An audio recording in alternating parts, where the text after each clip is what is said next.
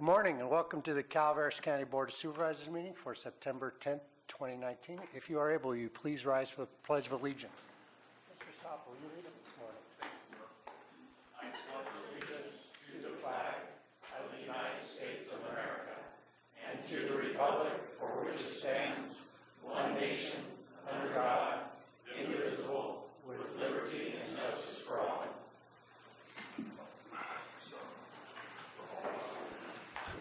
Thank you very much. Should we go to announcements? Announcements. This is a time for county staff to provide updates of upcoming county events that may be of interest to the public. Thank you. Any announcements from staff? Supervisor Mills. It's kind of interesting. I always remember September 11th and September 10th. Remember, that was the Darby fire 18 years ago. But it was also the year that the towers went down. I happened to be in Rawlins, Wyoming at that point, simply because we were short on water in Murphy's and Angels Camp in Vallecito. So I hope that all of you will remember tomorrow. And we will have a flag retirement ceremony here tomorrow morning at 8:45 for those that would like to attend. Thank you very much. Announcements from staff. Seeing none, we'll move forward. Mr. Moss. Thank you. I apologize. Got to move quick. Just want to take this opportunity real quickly to update the board on groundwater sustainability plan and the groundwater sustainability agency. This is something we'll be bringing back before the board on October 8th and thereafter as well. I have a handout here.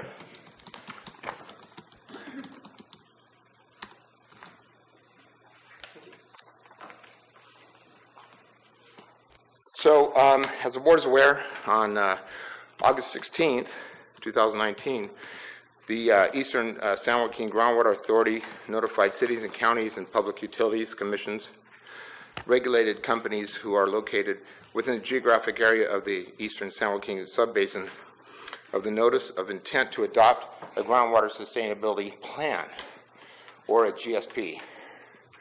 Sorry, I ran in here. And public comment on the public draft GSP as distributed to the board occurred on July 10th of 2019 through August 25th of 2019. That public draft GSP has been distributed to the board for review, not for today's review, but for your opportunity to review that plan before we come back before the board for actual adoption of the GSP. So as you'll see on the handout, you'll notice that no sooner than 90 days from the date of the notice, each GSA must hold a public hearing and consider adopting the GSP. Now, again, that will be brought back before the board within the next 2 months.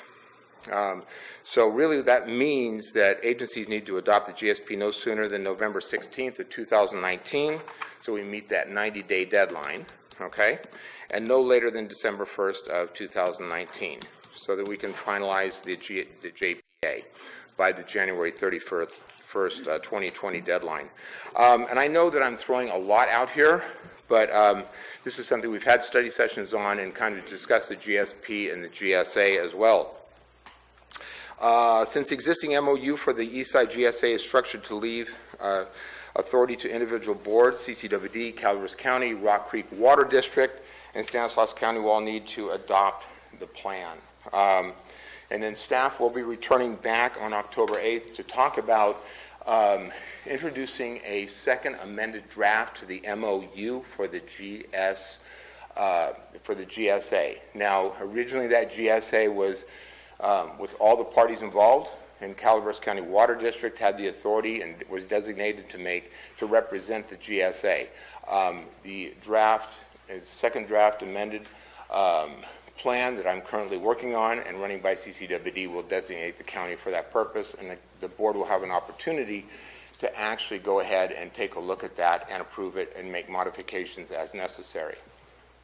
So on November 19th, we will bring back the MOU after the board comments and CCWD comments and request the board to approve the GSP for the county. And I know this is a lot. Generally, like I say, I've done a couple updates before the board during the PowerPoint presentations. It's a lot to digest, but I want the board to be aware that we really are coming to the final pieces of the Groundwater Sustainability Agency and Groundwater Sustainability Plan. Again, absolutely has to be adopted because we're in that subbasin that is in a state of overdraft pursuant to Bulletin 118 of the Department of Water Resources. So, with that said, this is simply an update. Please do contact me if you have any questions about the nuts and bolts of this, where we stand. But I want the board to be aware that this is coming down the pike. There's absolutely no surprises with this for the board. Thank you very much. Thank you. Seeing no further announcement, we'll move on to public comment. General public comment. Any item of interest to the public that is within the subject matter jurisdiction of the board and is not posted on the consent or regular agendas may be addressed during the public comment period. California law prohibits the board from taking action on any matter which is not posted on the agenda unless it is determined to be an emergency by the Board of Supervisors. If public comment is completed before the 30-minute allotted time period, the board may immediately move to the next order of business. If public comment is not completed during the allotted time period, it will be continued as the last item of business in order to provide an opportunity for the remainder of comments to be heard. Thank you very much. Everybody will be allotted 3 minutes. We have a few new faces in the crowd today, so I will repeat the rules. Please be respectful. Turn off other electronic devices. And have your comments reflect well upon our county. So, please, who's up first? Mr. Segala.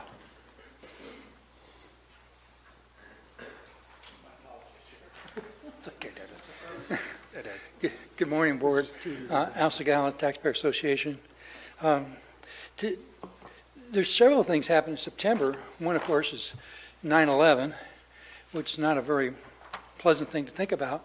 But there's also on the 17th is the anniversary of our Constitution. And so I put a few words together, and hopefully it'll be published, but it won't be published until after Constitution Week.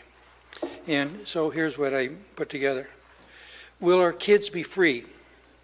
So September 17th is the 232nd anniversary of our wonderful U.S. Constitution. For many thousands of years, human slavery was normal, including in the United States. America was the first to claw its way out of the darkness of tyranny and put a solution down on paper.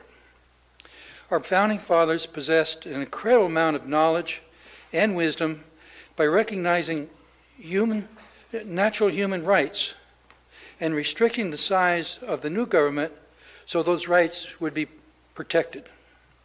This led the way for future generations to emerge from almost universal bigotry to enjoyment of liberty and prosperity today. Still not perfect, but going in the right direction. Just what are the fundamentals of human rights?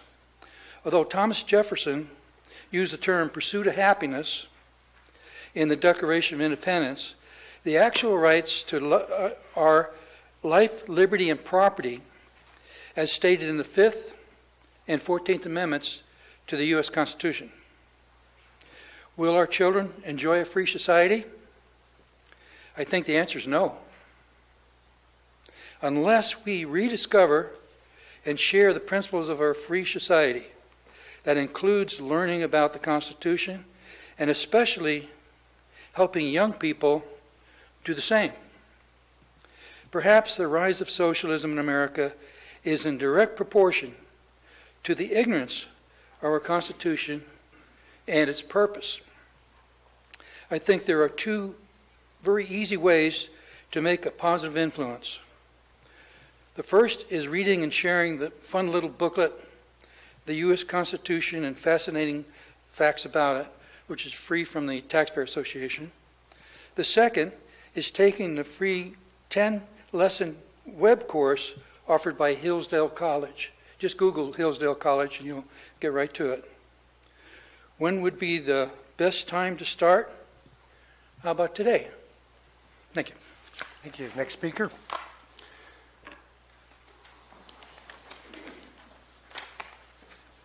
How many people intend to do public comment? If you can raise your hand. Great. We can speed things up if you want to line up no more than 5 deep in the back. It'll sort of speed things up. Good morning. Good morning. I'm Brian Smith from West Point.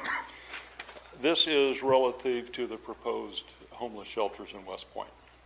First, I want to read a letter from my wife because she's unable to attend today. To whom it may concern, my name is Judy Phillips Smith. I am the 5th generation of my family to live in West Point. My parents bought their home on Bouvard Street in 1949. I now own that home. I've seen the good, the bad, and the ugly in West Point. We're a small town where the business community is trying and succeeding to make a difference. West Point does not need a homeless shelter in the heart of our business district. We need to enhance our community for future growth, and homeless shelters do not, I repeat, do not belong in downtown West Point. Okay. We had a meeting up there Thursday. Since then, I've gathered 153 signatures on a petition. This is a petition of grievances. We, the following citizens of West Point and Wilseyville, Calaveras County, do hereby petition the Calaveras County Board of Supervisors to henceforth halt any and all action for the establishment of a homeless shelter on Spink Road, West Point, California. We are following the example set forth by the founders of our great country when petitioning King George of England and is established under the First Amendment of the Constitution of the United States. First grievance. The proposed project is presented fiat accompli, done deal, without proper input from the community. Number 2, those community members most affected directly, both business and private, did not receive proper notification. 3, the proposed location does not lend itself nor enhance our commercial district. 4, there is no guarantee of expanded law enforcement relative to this project. 5, there are realistically no jobs for the homeless to transition into. There is no guarantee of transportation to employment for those homeless in transition. And 7, the rezoning, building demolition, and property improvements will be undertaken by the county at county expense without the approval of the taxpayers. This proposed project is completely wrong. We have no services. We're at the far end of the county. It takes me 45 minutes to get here. We can't transition homeless people from living underneath a bush to being productive members of society with a job and a home. Sorry, Brian. When we cannot guarantee. It's done? I have to uniformly enforce the 3-minute rule. So, yeah.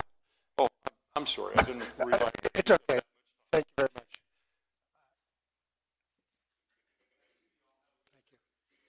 Thank you. Casey?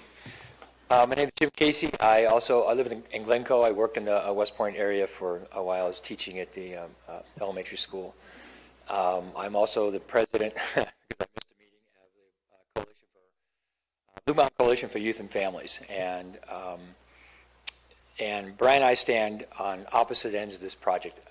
I'm hopeful that we can find a way to get the sharp edges off this project to make it palatable for the people that are pushing back against it. He had a petition at the hardware store, and I ran into a gentleman who said, "Where's the petition?" And he signed it. And I said, "Well, can I ask you what you know about the project?" And he said, "Well, not much, but if it's good enough for Brian, it's good enough for me." And that's the kind of respect and I think authority that Brian has in the community. And so we sought each other out after yesterday's meeting in San Andreas, and we talked about it, and we think we were going to sit down and maybe just agree to disagree.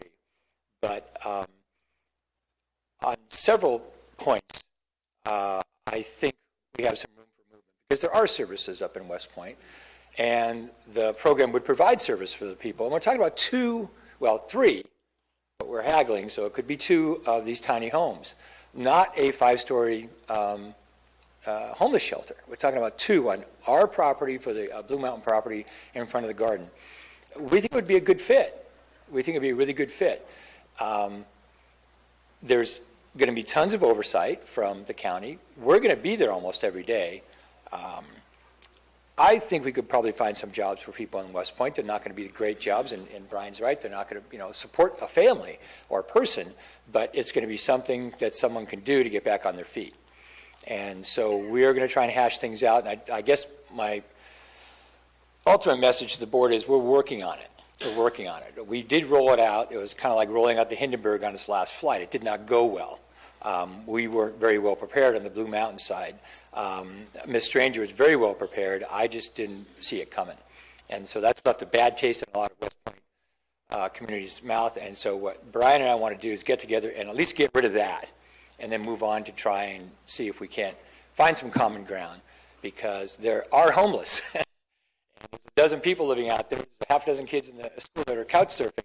So we'd like to be able to provide a place where people can, have a home, have an address, get services, and maybe get back on their feet. So just let you know, we are working together to try and find a solution. We're going to try and work together to find a solution. So thank you very much for your time. Thank you. Speaker? Good morning, Board. I would just want to say I'm in full support of the tiny house project. I think that we need to start somewhere, and so many people that fall between the cracks and have difficulty accessing services just need a little bit of help. I've been in situations a long time ago as a broke single mom that I went through a couple of weeks of homelessness. And at the time, there was a short-term stay at a hotel that it was a series of unfortunate events, and I just needed a little bit of help, and I got it. And I was able, in 2 weeks of a hotel voucher and a few food stamps, I was able to find a place to live, find a job, and not need any more help. It's as simple as needing an address to fill out an application. And I'm aware that some of the people that are on the streets are veterans. We have 22 veterans committing suicide every day. We can't ignore the people that serve this nation. It's the anniversary of the Butte fire. So many people were displaced by that fire who continue to experience daily indignities at being underhoused. I just think as a community we can pull together, find common ground, and show compassion to people less fortunate than us. Thank you.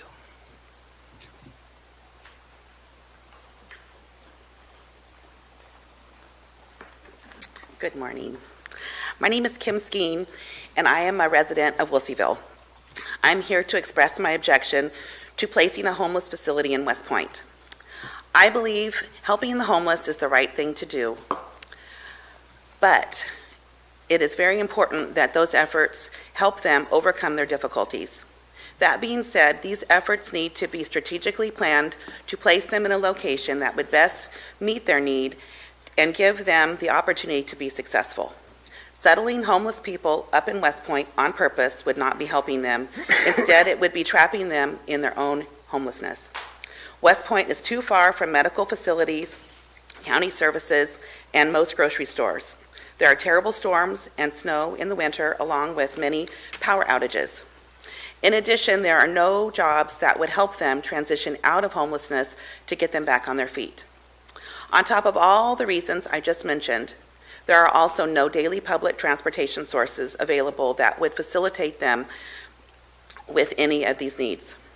The goal should be to help people become self-sufficient and thrive, and not to inadvertently make it more difficult for them to succeed. One alternative would be placing these homeless units in Valley Springs, where they would be closer to everything. If we really want to help the homeless, let's really help them. Thank you. Thank you. Kathy?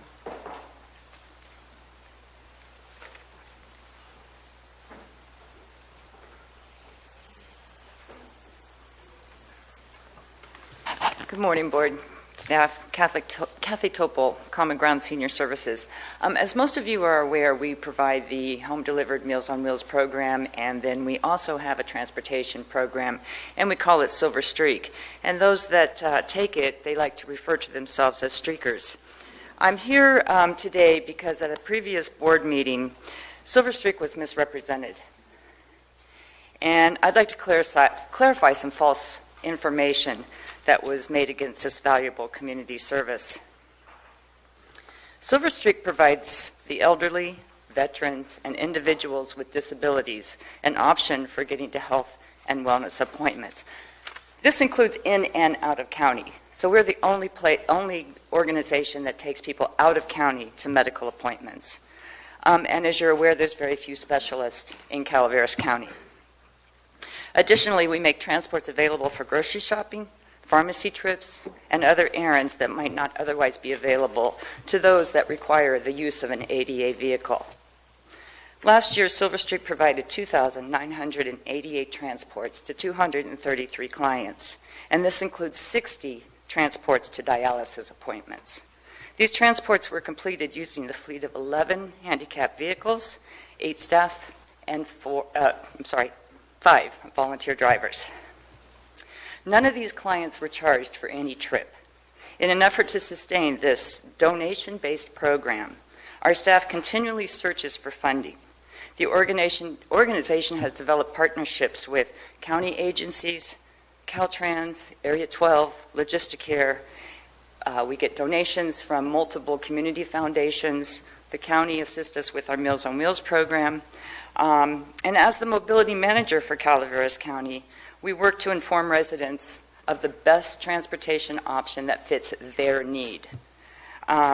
This includes referrals to Calaveras, Amador, Tuolumne transit agencies, the Volunteer Center, cab companies, and other organizations that provide transports. Again, the mobility manager also continues to try to find funding. We encourage those seeking transportation services to contact us so they can be given accurate information in an effort to ensure that they have access to these health and wellness appointments at no charge. You've all heard of the secret shopper? Well, I'm inviting any of you to become a secret rider. Hope to see you soon. Thank you. Thank you, Kathy. Further public speakers? Seeing none, I will close public comment. We will move on to the consent agenda. Consent agenda items are expected to be routine and non-controversial. They will be acted upon by the board at one time without discussion. Any board member, staff member, or interested party may request removal of an item from the consent agenda for later discussion. Fellow board members, anybody want to pull an item? Item 17. Item 17. Other items? Staff want to pull an item? Public? Seeing none, there's a motion to carry the remainder. I'll move. Second. Moved by Supervisor Toffenelli, second by Supervisor Mills. All in favor? Aye. Opposed? Carries 5-0. Item 17 is from the Administrative Office to approve and authorize the board chair to sign the response to the fiscal year 2018-19 grand jury report. Supervisor Callaway, you had some questions. I don't have a question, I have a comment. Okay. On the one regarding animal control services, on jury finding 1 and the county response to finding 1. The finding 1 states that the facility's old, outdated, and insufficient to care for and house animals. Okay, finding 1, the board's response partially disagrees with the finding. The facilities are aged, as many of the county holds. However, the animals are well cared for. According to the grand jury report, and those of you who have been around a long time, this is at least a minimum of a 20-year effort. As far as I'm concerned, the facility is old, outdated, and insufficient to care for and house animals. I think the Board of Supervisor needs to totally agree with this finding. It's about time that we step up. It has nothing to do with how the animals are cared for or county staff at Animal Services. This has to do with the facility. So I would like our response to be that the county agrees with this finding. Now, as we go on, they do ask for us to provide the budget for a new building. What I propose is that within 2 years, we have a plan to do something about the building at Animal Services. It is not sufficient for the animals, and it's definitely not sufficient for the staff that works there. So I would like to make those recommended changes to our response.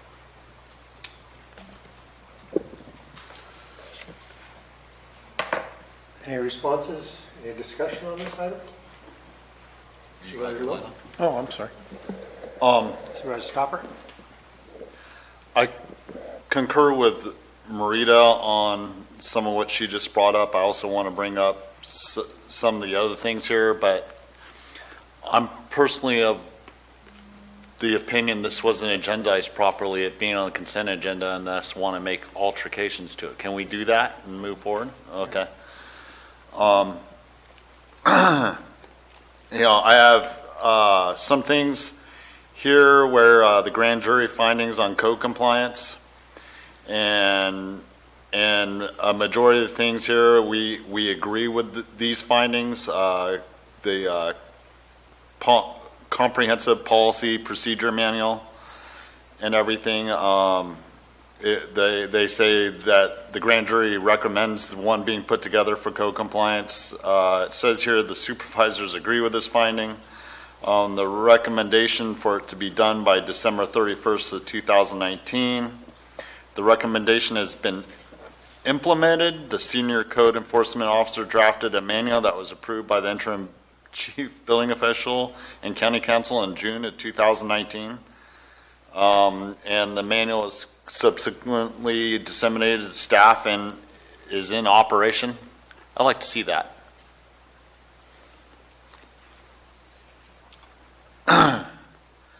And there's quite a bit more here. And then I also the grand jury findings on college districts.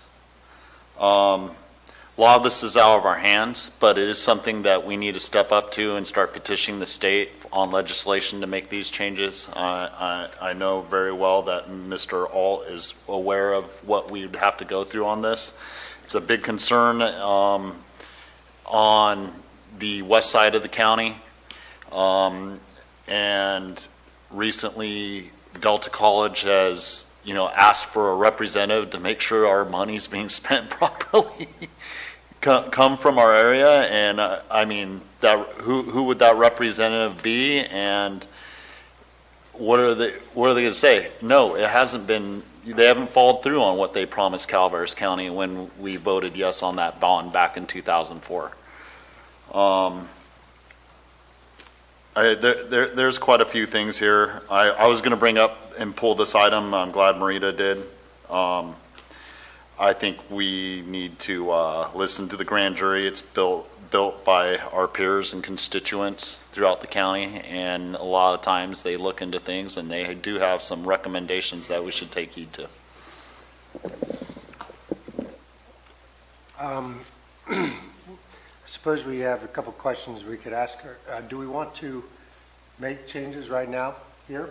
Do we want to send it back to staff so we can work on it together and then bring it back in another agenda? I think we have a statutory deadline to turn it in, though, don't we? Yes, there is a deadline. It is due at the end of this month, but we can certainly make the edits that the board directs, and then we can bring it back at the next board meeting for approval and still meet the statutory deadline. Okay. Let's start at the top. Well, Supervisor Callaway? I think it's about time that this board acknowledges that the facility's old, outdated, and insufficient to care for and house animals. We have to agree to that. I don't think we can continue to have the same grand jury report every year that says the same thing, and we say the same thing. We need to do something about making that acknowledgement.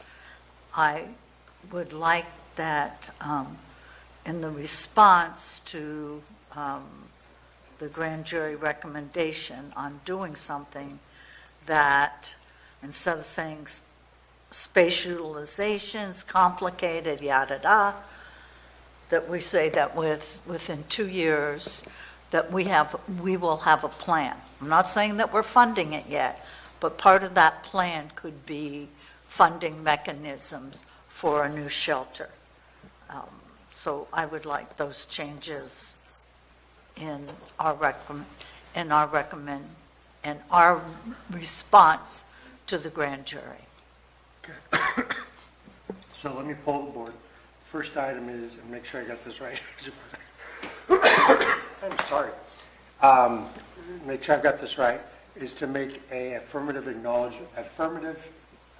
statement that we agree with the grand jury's report as far as the facilities are outdated. Yes. That is the first poll before us. Supervisor Mills, your light's on.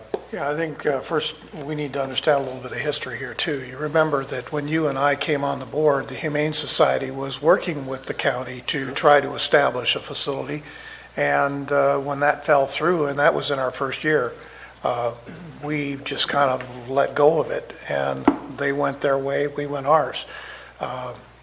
That meant that we kind of dropped the ball because there was a need at that time.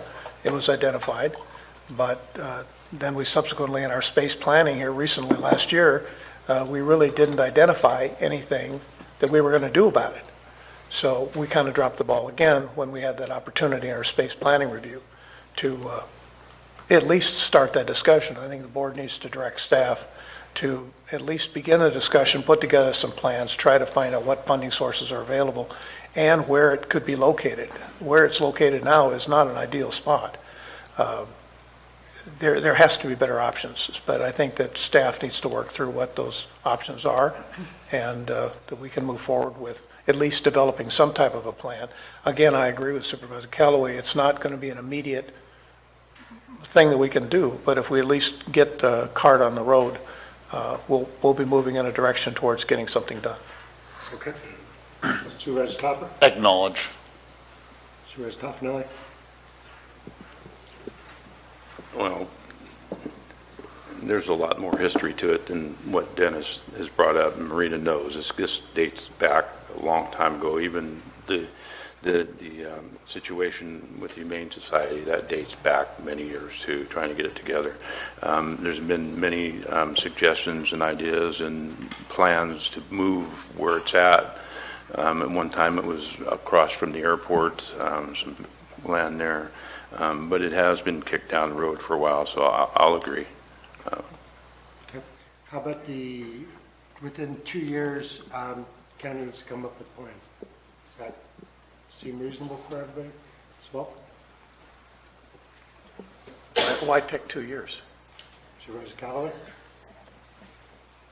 I picked 2 years because I looked at the goals in our budget book that the CAO is proposing for his department. I want to be respectful of that, but I don't want it to drag on. So I felt 2 years. It can be his goal for 2021. So that's how I picked 2 years. To at least develop a plan and To start to put develop together. a plan, correct. I would agree to that. Supervisor Toffanelli? Yes. Supervisor Topper? Okay. So we'll direct staff to, Counselor? I just wanted to inform the board. I was trying to pull the penal code section up. Here we go. It does the penal code does require that when the board is looking at a recommendation requiring further analysis, that we include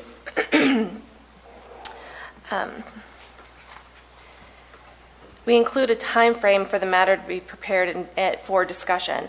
That time frame cannot exceed 6 months. Obviously, completion of a recommendation is going to take much more than 6 months, but staff would, according to the penal code, be required to report back to the board as far as how we are proceeding with the recommendation and laying out certain time periods and a path forward within 6 months. So I just wanted the board to be aware, although you're saying 2 years, I wanted you and the public to know that we will be reporting back within 6 months. Good. Pursuant to the penal code. Okay. Any other items on the animal shelter before we move on to code compliance? Okay, so we got direction on that. Supervisor Stopper, you had some direction regarding code compliance.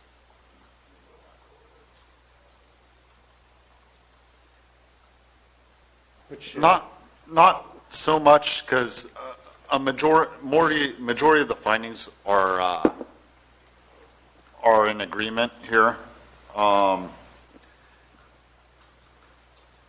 think I would like to see that book personally. I don't really see too many revisions that I would put in place on the response. Do you want to see the book before we vote?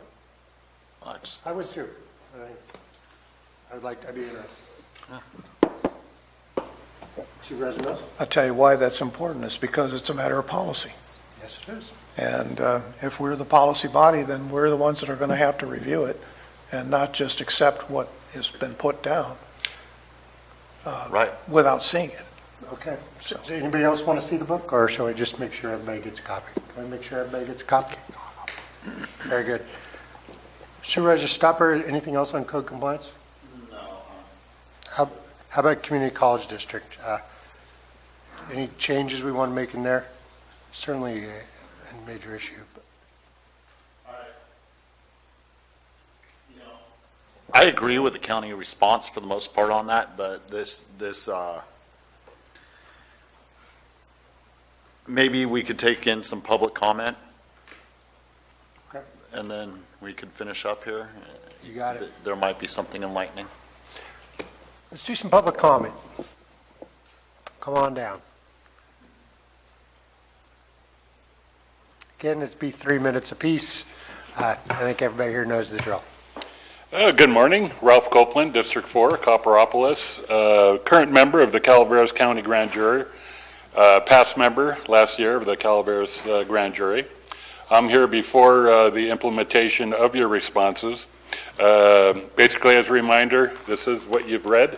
All of you have read, front to back. We had to sign for it. I appreciate it. Also, Ms. Stedfeld, the council, brought up my points exactly of the Penal Code 93305. All this is public knowledge.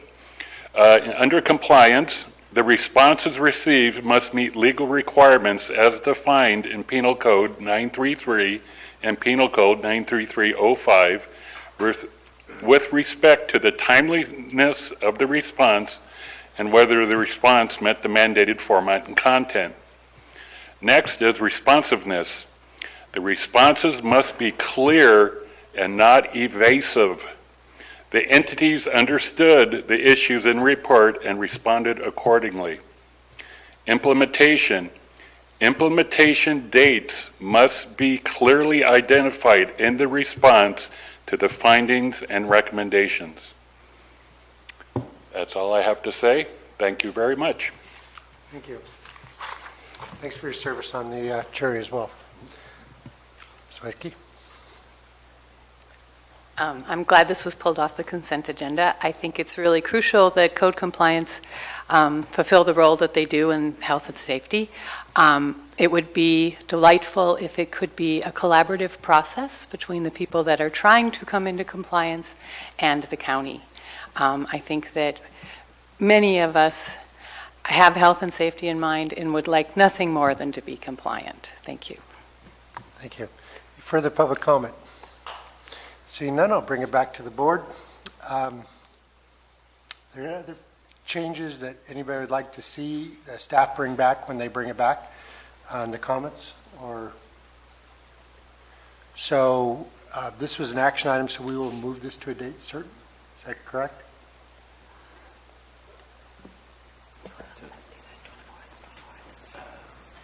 Probably the 17th. I would recommend, in case there are any modifications, we bring it back on the 17th, although the 17th is set aside for a study session. That still gives one more opportunity before the 24th for action and give another opportunity for the board. Okay. Then, Yes. Supervisor Mills? Yes. Supervisor Keller? Very well.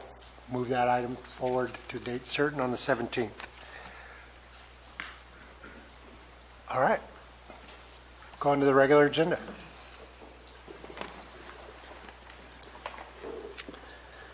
Item number 18 is from... 2 minutes to set up. Excuse me. We're going to take a 2-minute break and let planning set up. So don't go anywhere far.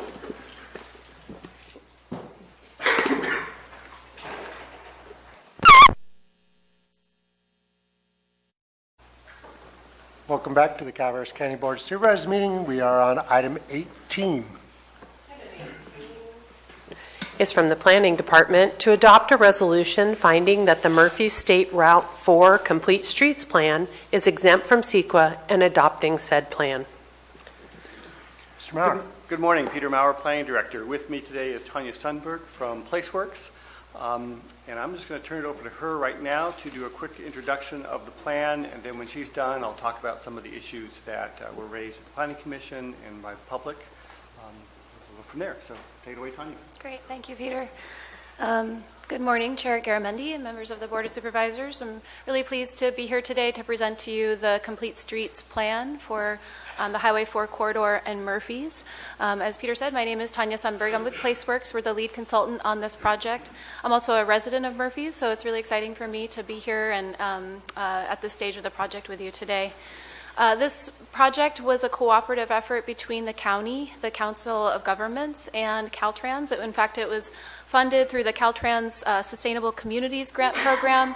That grant was awarded to the Council of Governments, also with some local matching funds from the Council of Governments.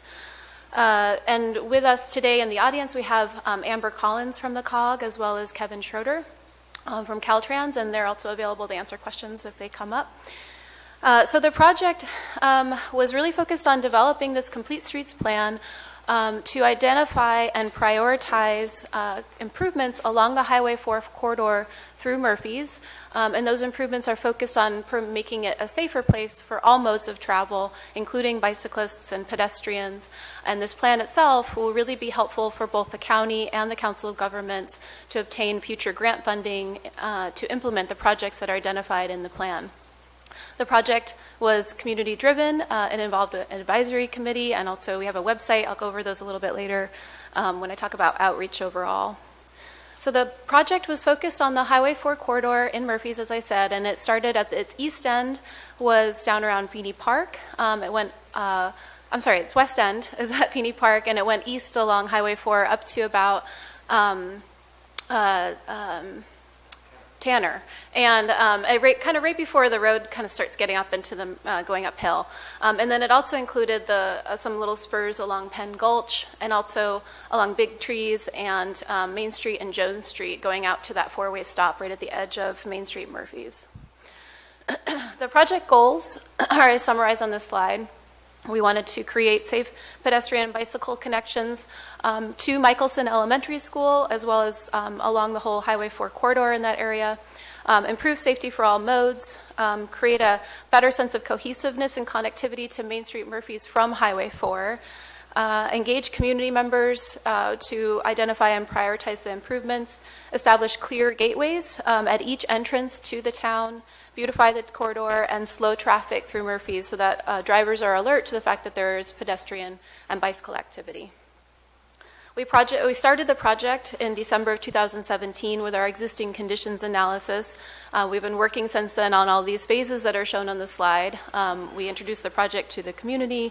We developed alternative ways to address the issues that were identified. We got community input on those alternatives, prepared a preferred alternative, and then got community feedback again and brought it out for public review. So I'll go over those in a little more detail as we get through the presentation. Early in the project, we identified some key issues and opportunities, both from our existing conditions analysis as well as through coordination with Caltrans. First and foremost, the Caltrans has a project through its State Highway and Operation Protection Program, which is also called SHOP for short. And that's a project to install a two-way left turn lane on Highway 4 between Penn Gulch and Main Street. So that project is fully funded and is currently in its design and environmental phase and will be installed within the next several years. And so this plan is really kind of building from the big opportunity that presents to do a lot more along that whole corridor for bicyclists and pedestrians. So through our demographic analysis early on, it demonstrated that there is a need for complete streets improvements in this corridor. There's a high percentage of households with lower incomes and also older residents. Those indicate that there are people who maybe don't have access to a car or who can't drive. And also there's a high percentage of people who already walk to work. So there is a need for and a desire for safe places to walk and bike in the community based on that analysis.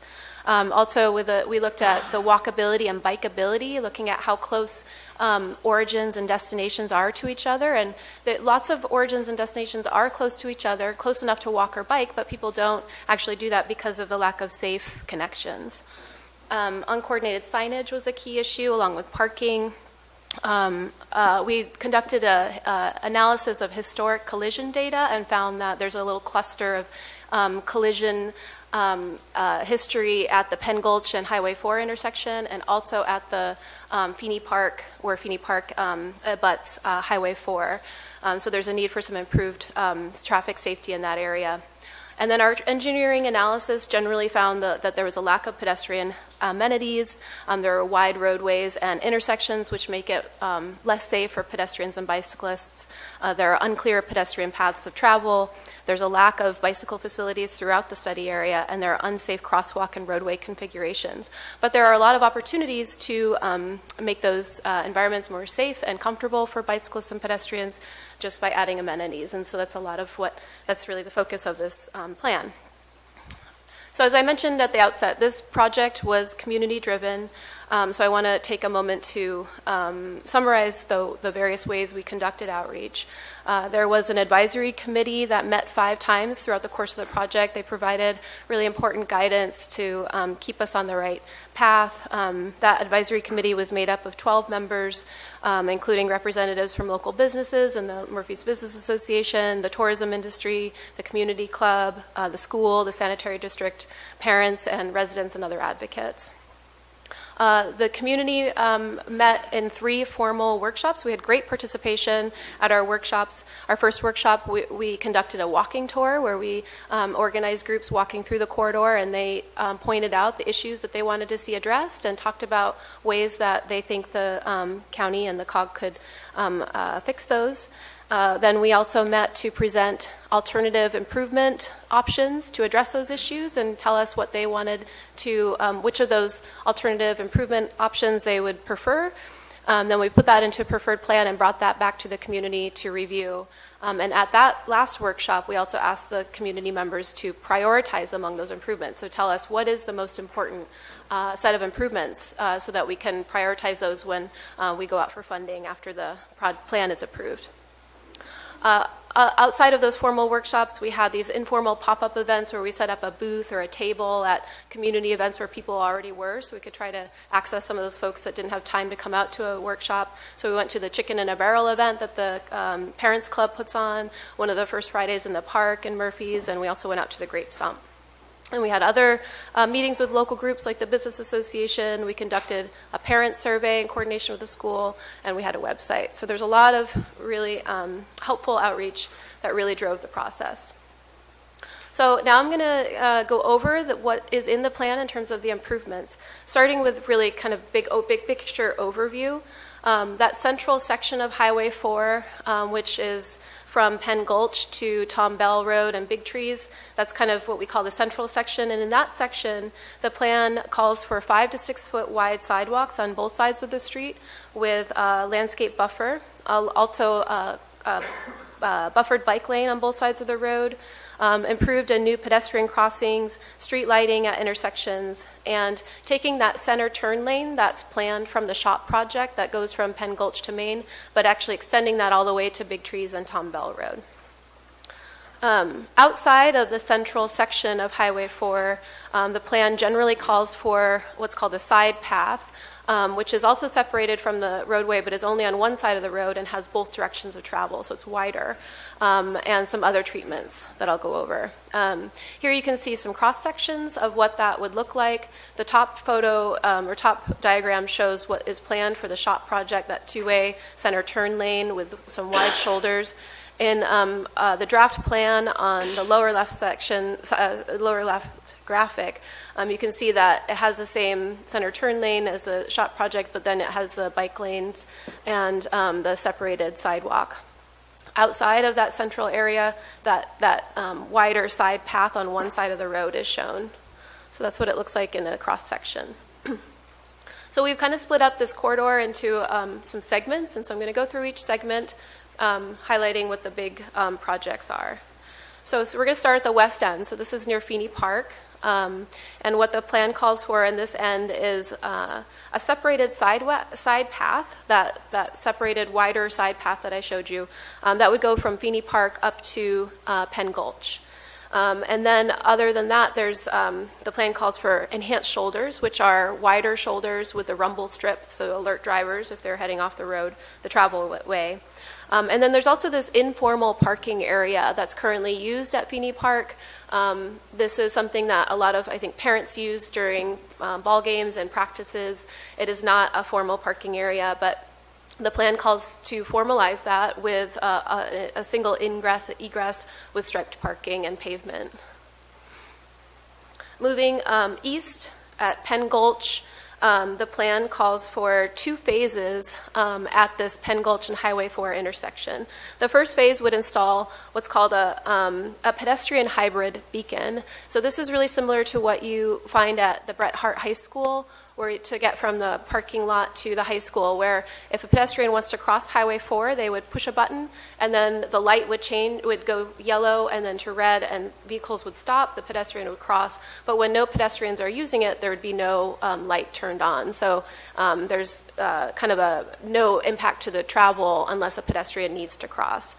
In a second phase, we would install a full traffic signal if warrants were met.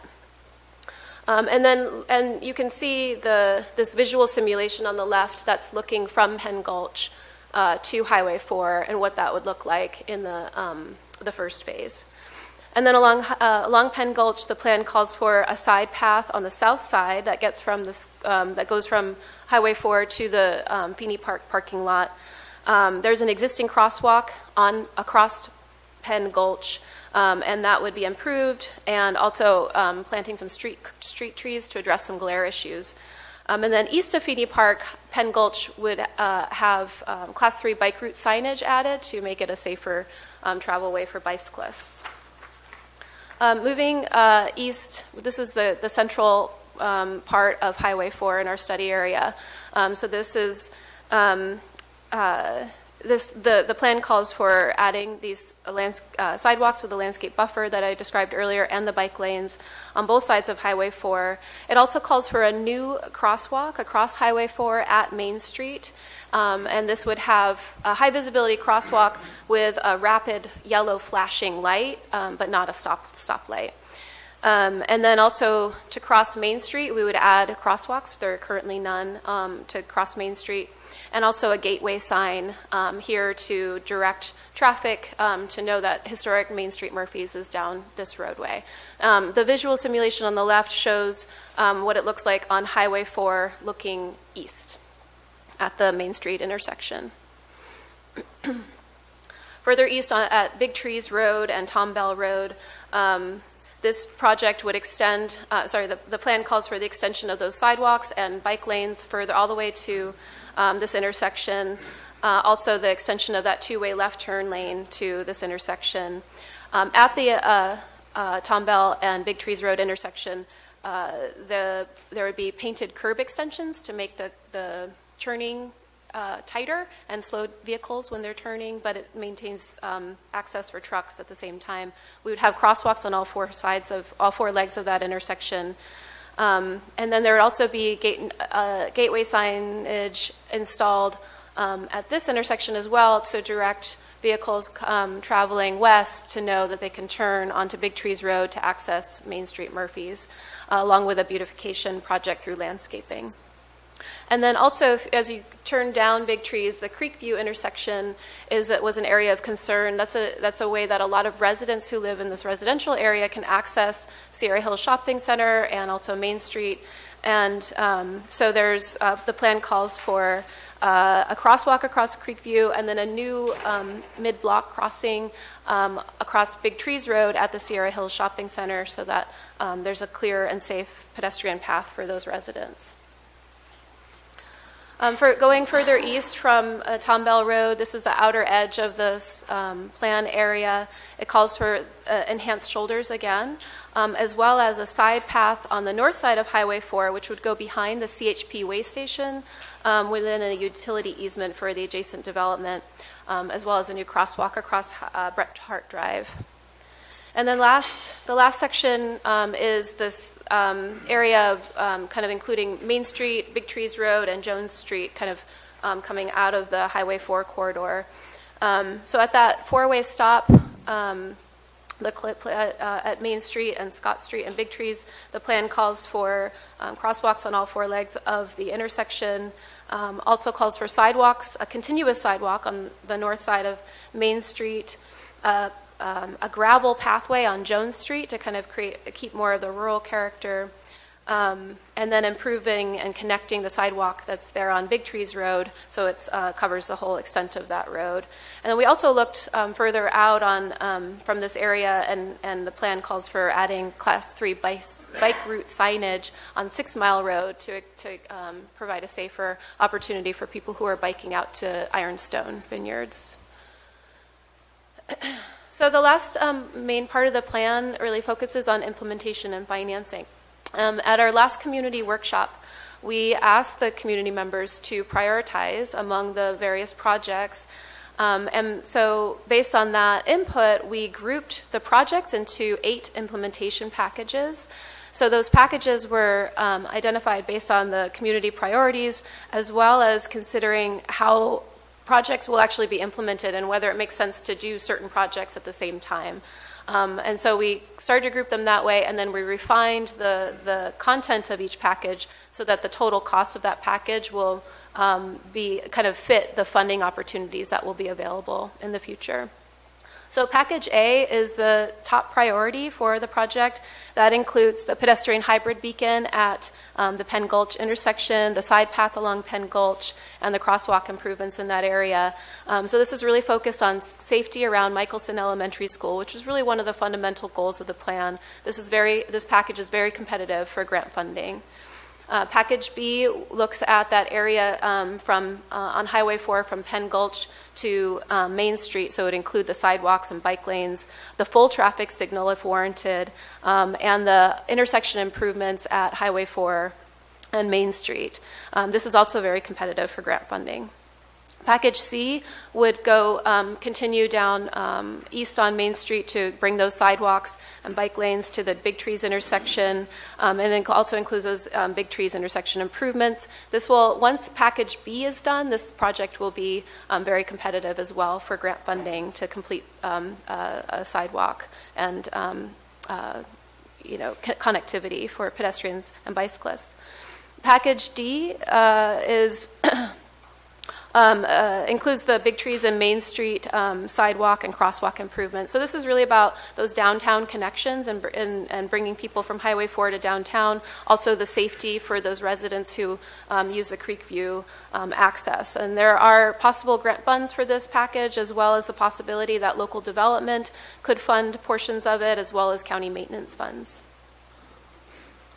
Package E is focused on drawing people into historic downtown Murphys, and so it includes the gateway signage and the beautification at the Big Trees intersection. And this project is something that is most likely to be funded from local business or consolidated into a larger grant project.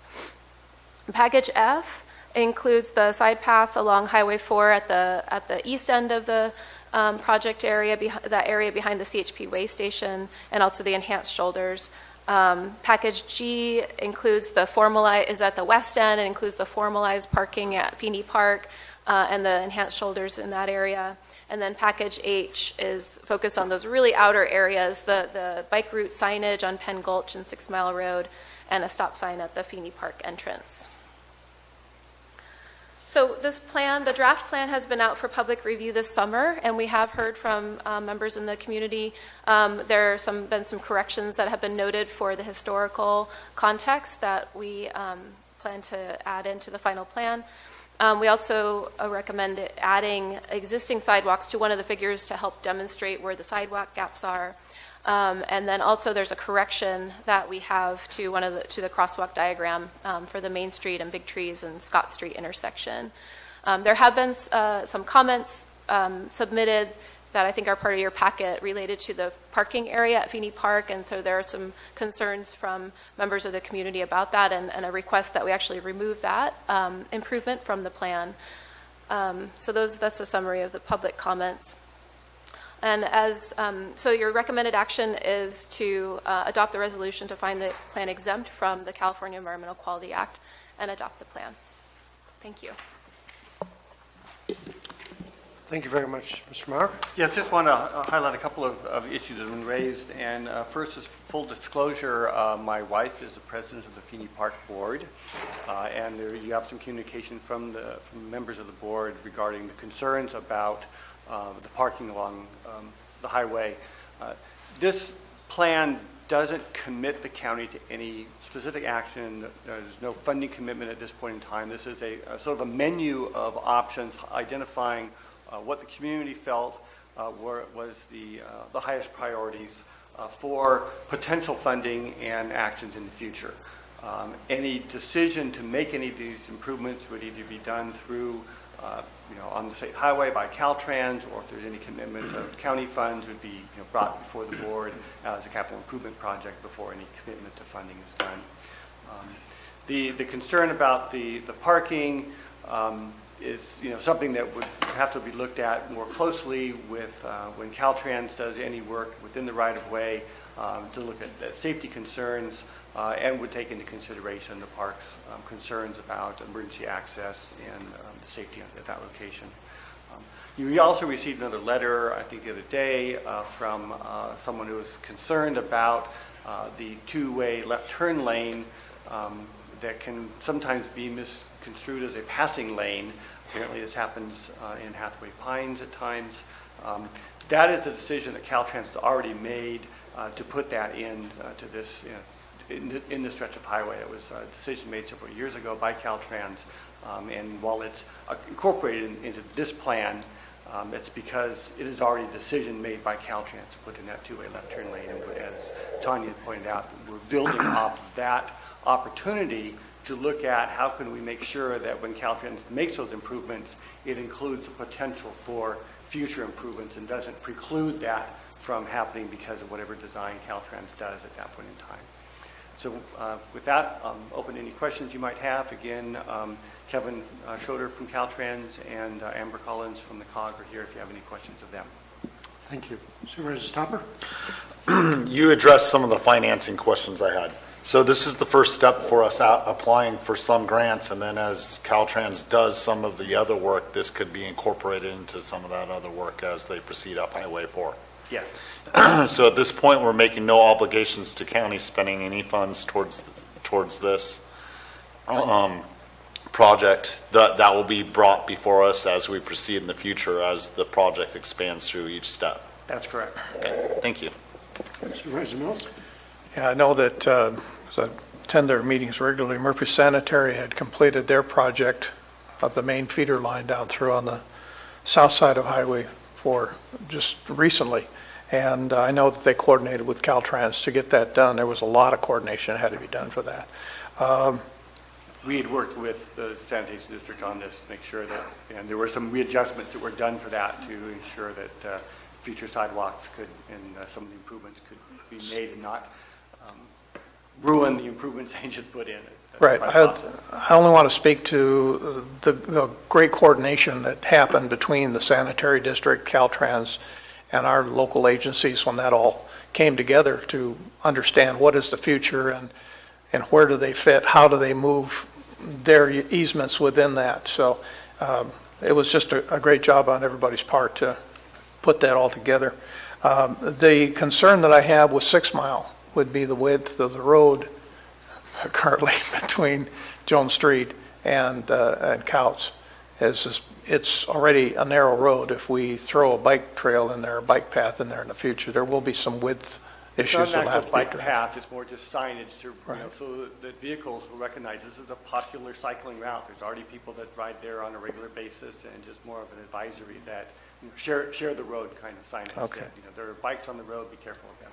So as we move forward with each one of these projects, there's going to be road width issues and easement issues that are going to have to be addressed as those projects come into discussion.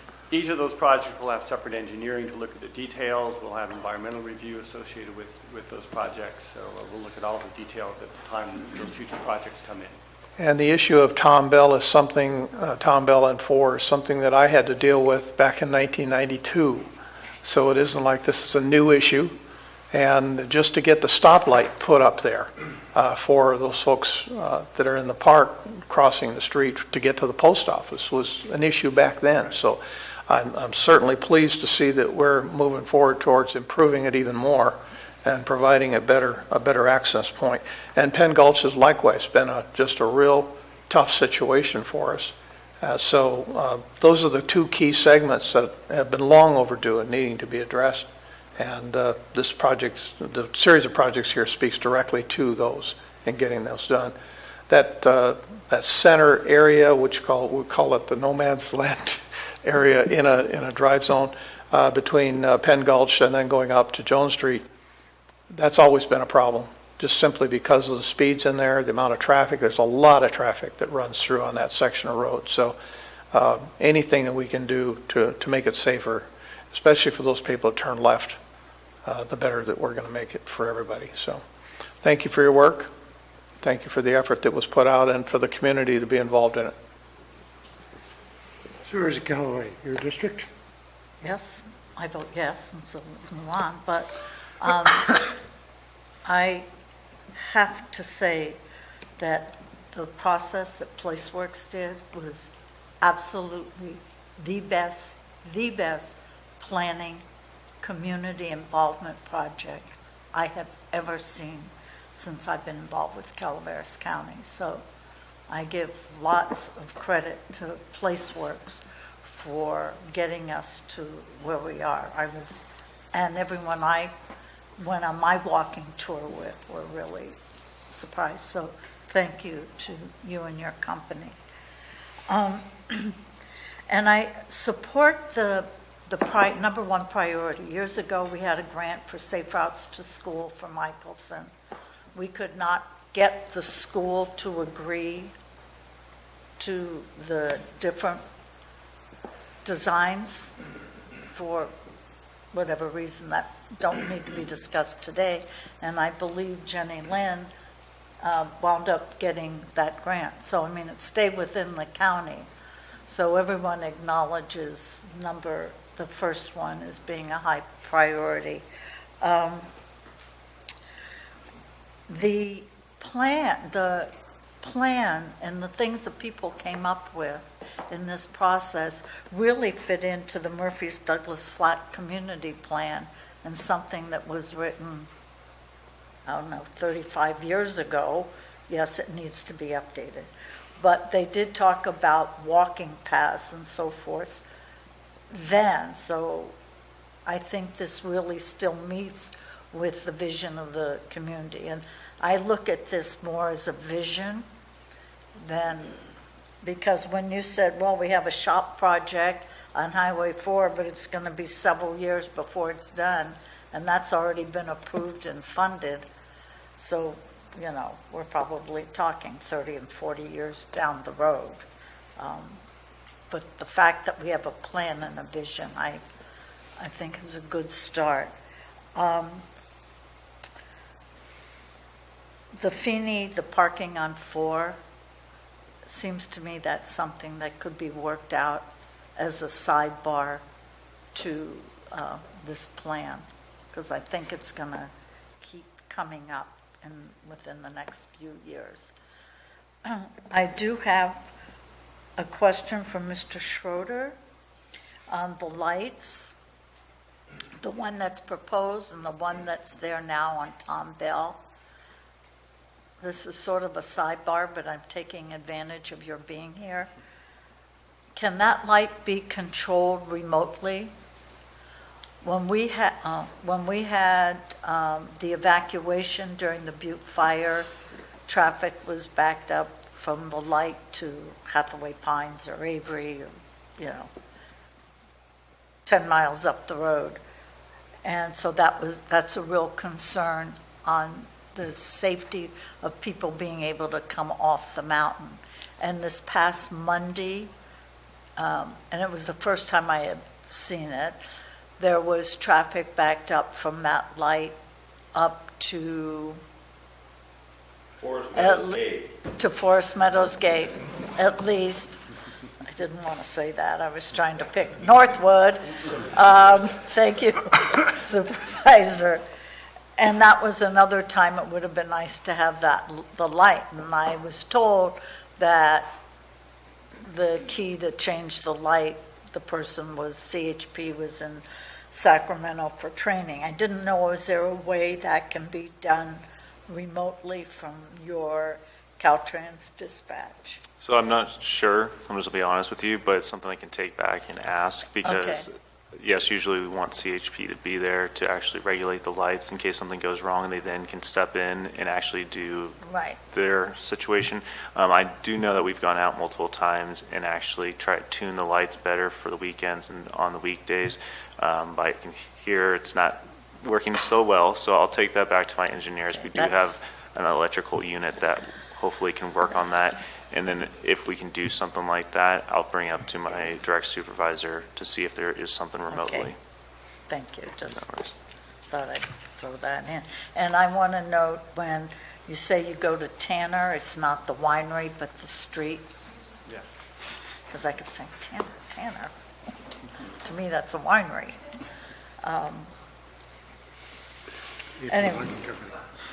Oh, and it's a logging company, too. You're right. The other side of the county. The other side of the county. Anyway, I am really impressed with the plan that was put together and the community involvement.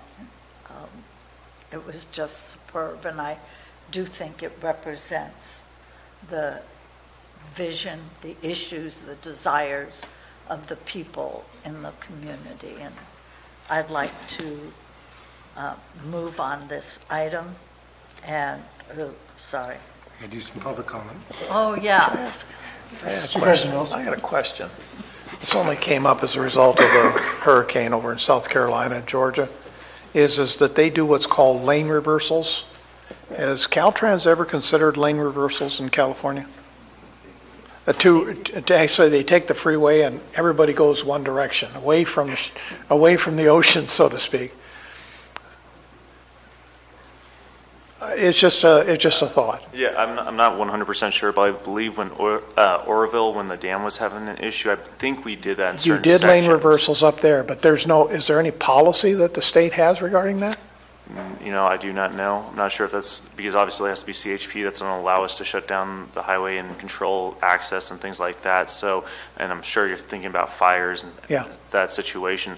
I'm sure we can work together and make some kind of management plan that if something was to happen in that section, how we would progress with Caltrans and CHP, especially because they do have a station right there. So I'm willing to exchange emails and we can have a discussion about that outside of this plan. Please do. Yeah, it's outside the plan, but it's just one of those things that I know that in many other parts of our county, Okay. having that ability to evacuate large quantities of cars quickly. Yeah, I have no problem bringing back the request Okay. and seeing where we can take it. We can talk from COG. All right, thank you. Well, I'd like to thank you very much for the work too. That's pretty high praise from Supervisor Callaway. We've seen a lot of plans in her service to the county. Supervisor Mills asked the question I had, which was about the right-of-way. There's obviously major expansions of streets, and that's always a concern in our county.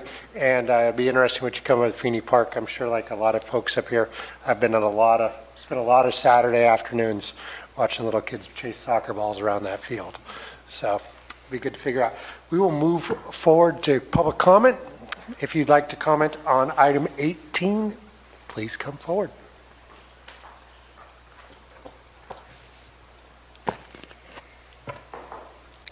I guess I get to play devil's advocate. It's quite a plan. The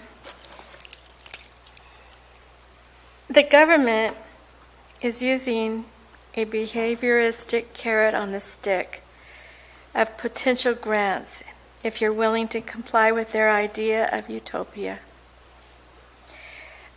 A lady attending the planning meeting who was involved in planning Honolulu brought out that the Paradise tragedy during the fire caused people to fry in their cars because of the gridlock caused by having a narrow road such as this.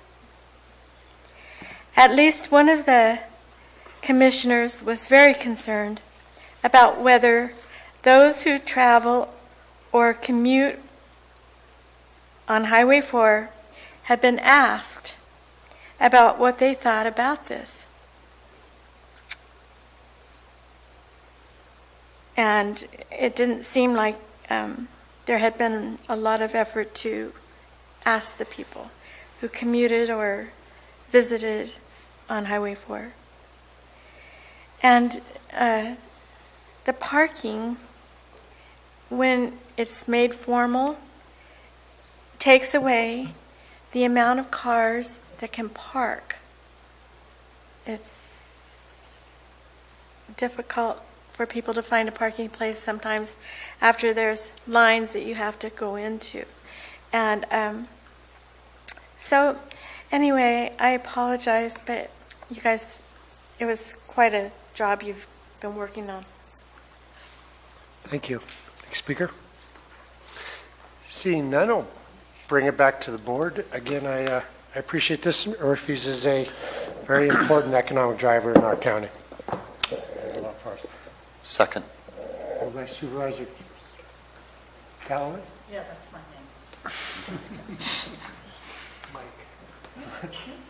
Moved by Supervisor Callaway, second by Supervisor Stopper. All in favor? Aye. Opposed?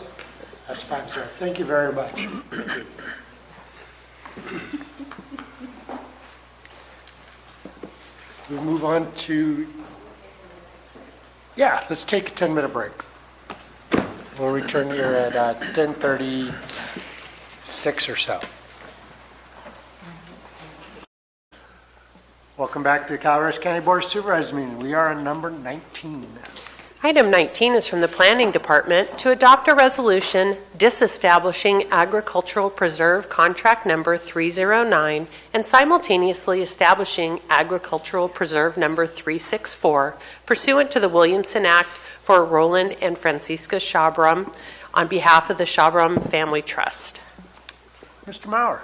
So just wanted to note that the next 6 items are actually 3 items. There's a Williamson Act contract and zoning amendment, so it might be advisable to combine those, each of those pairs into one hearing. So item 19 and 20 go together, 21 and 22, and 23 2023 and 24. Would you like me to read the recommendation for the following items so that it's on the record? That would be great. Okay. So item 20 is also from the Planning Department to conduct a public hearing and adopt an ordinance approving the zoning amendment to Agricultural Preserve to recognize Agricultural Preserve Contract Number 364 pursuant to the Williamson Act for Roland and Francisca Shabram, trustees of the Shabram Family Trust, and authorize the summary publication. Okay, so we're dealing with 19 and 20 together, correct? We have open day public hearing. Good morning, everyone. So this is the first of 13 ag preserves that we'll be bringing forward to you this year. So the first one we'll be looking at is California Land Conservation Contract and Zoning Amendment for Roland and Francisca Shabram. The proposal is to establish an agriculture preserve for a total of 281.11 acres of land located at 3206 Gillum Road, southeast of Paloma Road near Valley Springs. In 2009, Ag Preserve Contract Number 309 was established for a total of 199.07 acres. In 2018, the Shabrams purchased 2 additional parcels of land contiguous to their existing preserve. Now their request is to add the 2 parcels totaling 82.04 acres to their existing preserve. The current agriculture operation consists of 50 head of beef cattle. Previous years, they've reported a gross annual income from production of $8,000, therefore meeting the minimum $2,000 requirement. The land has been in agriculture production since at least 1971, likely before then, when John Fisher originally established his agriculture preserve contract number 44. 2 of the parcels are currently zoned ag preserve because they are currently under contract. The 2 additional parcels are zoned rural residential and residential agriculture. Pursuant to county resolution, we also need to rezone the parcels to ag preserve, signifying the land is currently restricted by the agriculture preserve pursuant to the Williamson Act. The lands are noted in the general plan as being designated natural resource lands, agriculture preserve with a high capability to sustain agricultural operations. The general plan update has designated these properties to be resource production, which again is consistent with the ag preserve zoning and the idea of preserving land for agriculture. The property is located in a moderate to high fire hazard area portion of the county. Managing the land for optimum grazing pastures will decrease fire fuels in addition to reducing the overall fire hazard. Putting land in the agriculture preserve will decrease development potential, therefore minimizing the exposure of people and structures to the risk of wildfires. Parcels located and designated in the critical habitat area for the California red-legged frog. Maintaining this land in open space and limiting residential development will help preserve the wildlife habitat. Young's Creek and a tributary to Cosgrove Creek are currently the seasonal water sources on the property. Primarily, this land is located in a high groundwater potential area, and there are 4 wells currently serving the residential and the agricultural needs of the property.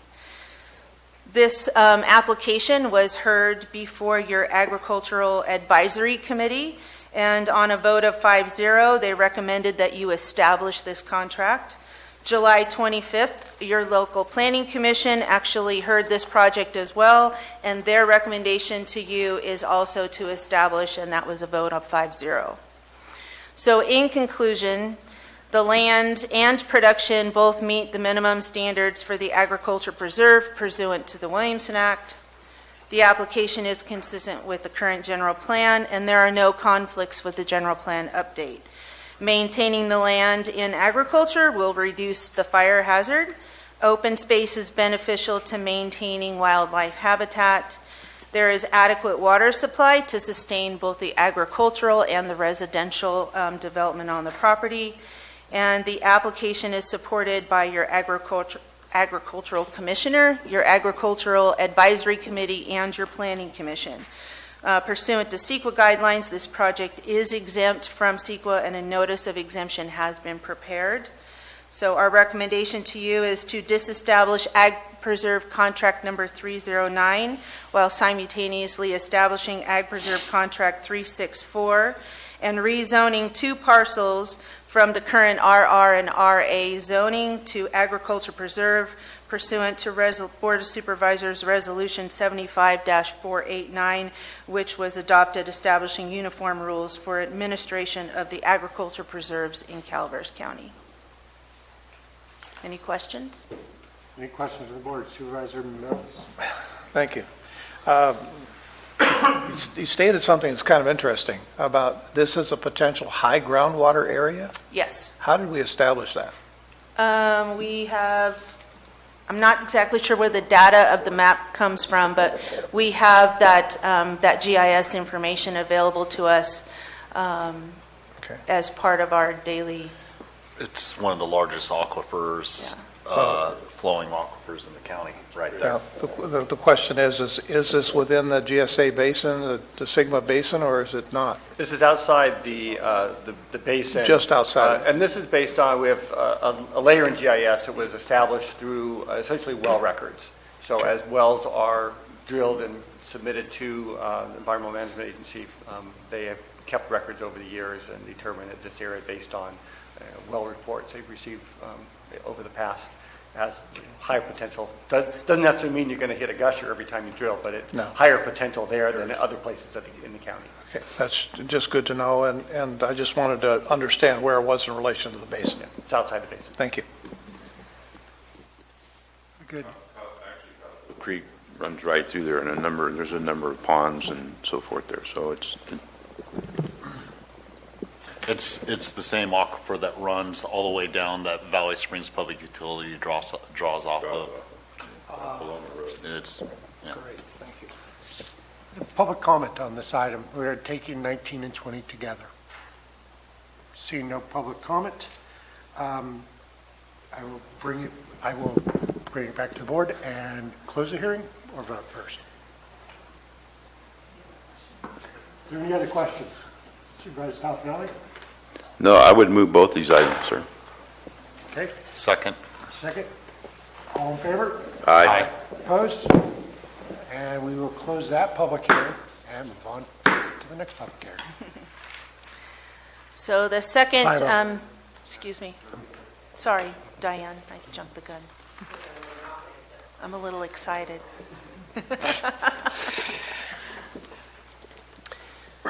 Okay, so items 21 and 22 from the Planning Department to adopt a resolution establishing Agricultural Preserve number 365 pursuant to the Williamson Act for Jason and Jody Brixey on behalf of the J. Hart Revocable Trust, and to conduct a public hearing and adopt an ordinance approving the zoning amendment to Agricultural Preserve to recognize Agricultural Preserve Contract number 365 pursuant to the Williamson Act for Jason and Jody Brixey on behalf of the J. Hart Revocable Trust and authorize the summary publication.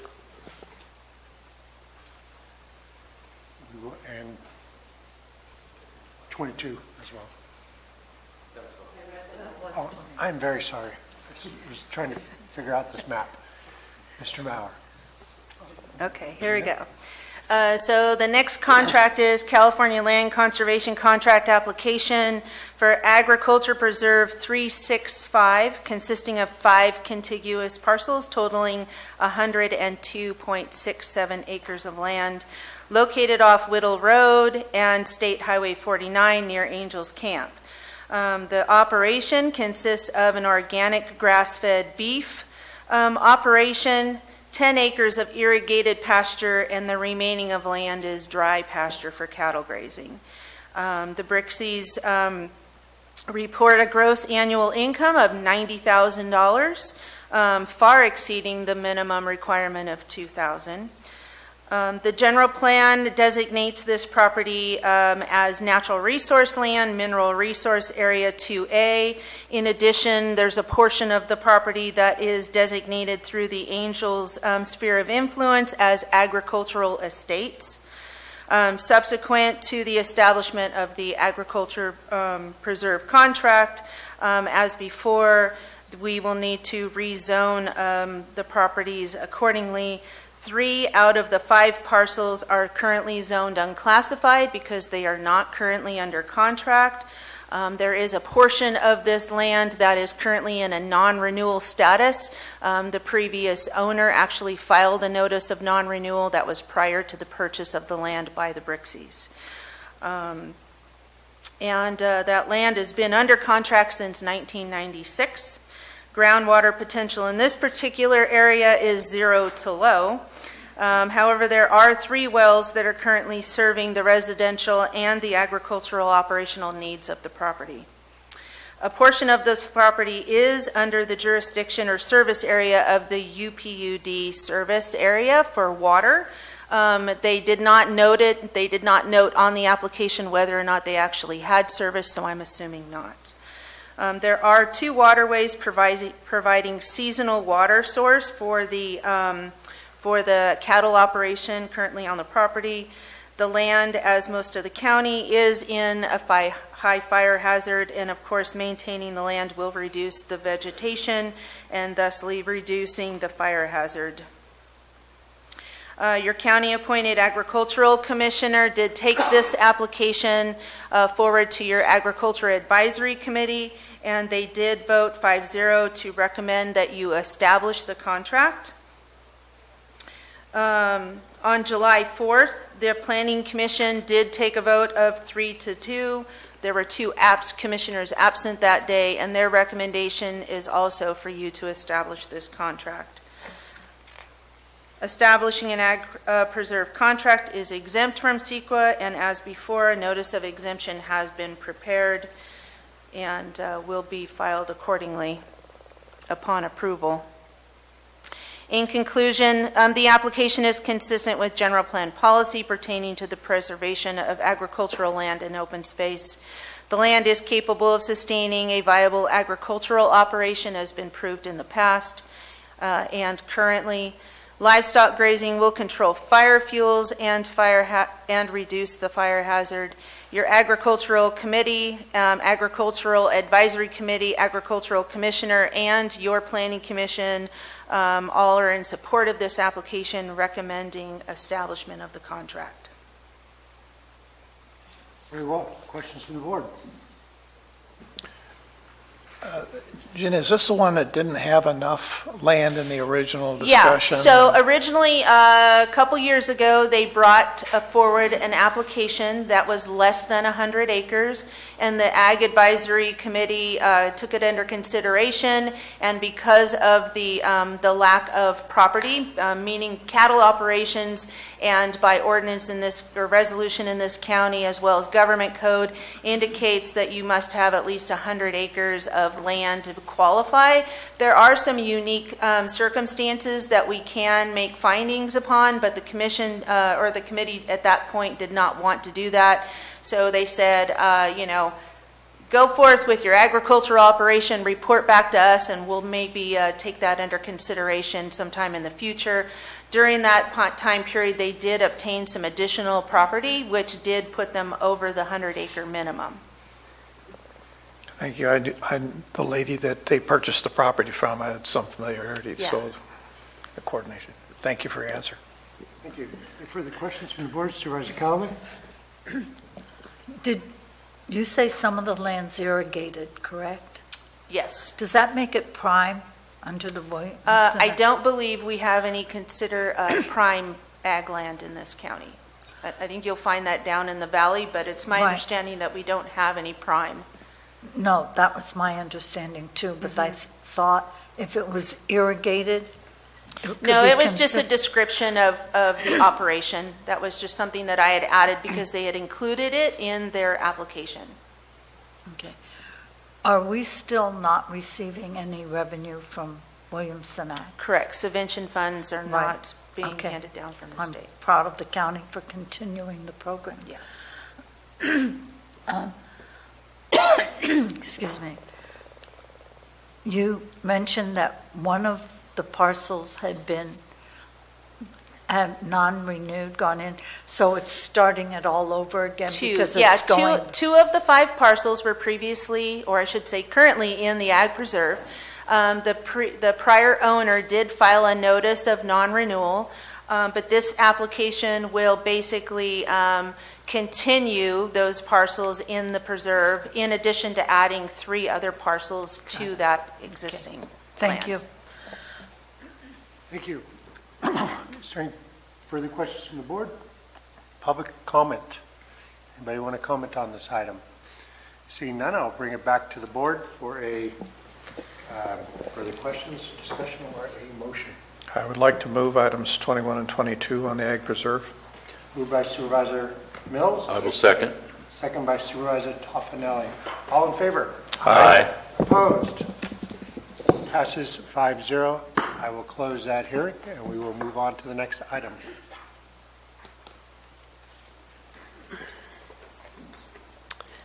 Items 23 and 24 are from the Planning Department to adopt a resolution disestablishing Agricultural Preserve Contract Number 34 and simultaneously establishing Agricultural Preserve Number 373 pursuant to the Williamson Act for Maurice and Amy Protzen on behalf of Bar Down Enterprises, and to conduct a public hearing and adopt an ordinance approving the zoning amendment to Agricultural Preserve to recognize Agricultural Preserve Contract Number 373 pursuant to the Williamson Act for Maurice and Amy Protzen on behalf of Bar Down Enterprises and authorize a summary publication. I will open this public hearing. Okay, last one. California Land Conservation Contract and Zoning Amendment for Maurice and Amy Protzen, as said, on behalf of Bar Down Enterprises, to establish an agriculture preserve for a total of 467.35 acres of land off of Evans Road, located approximately 1¼ miles northeast of the Burson Road and Highway 12 intersection near Valley Springs. In 1969, Ag Preserve Contract Number 34 was established for a total of 464.85 acres. In January of this year, the Protzens purchased 6 parcels of land encompassed by Ag Preserve Contract Number 34, in addition to 2½ acres of a contiguous parcel, which was previously the Southern Pacific Railroad right-of-way. That parcel was never included in the preserve, but it is smack down in the middle. So in order to create consistency and contiguous, now that those are all under the same ownership, we would like to include that parcel as well. The Protzens are going to continue their lease agreement with Walter Valeni, who has been running cattle on this land for many years. The current operation consists of 75 head of beef cattle. Previous years, they've reported a gross annual income of $50,000. 6 of the parcels are, as I said before, are currently zoned AP, Ag Preserve, signifying the Williamson Act, in addition to the 1 parcel, which was the previous or old railroad right-of-way, which is still zoned unclassified, and will need to be rezoned AP to signify the preserve. The land is located in natural resource lands identified in the general plan with a high capability of sustaining agricultural operations. Under the general plan update, we have designated this property as resource production, and again, Ag Preserve is a compatible zoning and land use in that designation. The property is located in a high fire hazard of the county, area of the county. Maintaining this land for optimum grazing pastures will decrease fire fuels and thusly reducing the fire hazard. Putting the land in the Ag Preserve will also decrease development potential, minimizing the exposure of people and structures to the risk of wildfire. California Natural Diversity Database identifies several special status species within 5 miles of this property. Maintaining that open space will limit residential development and will help preserve the wildlife habitat.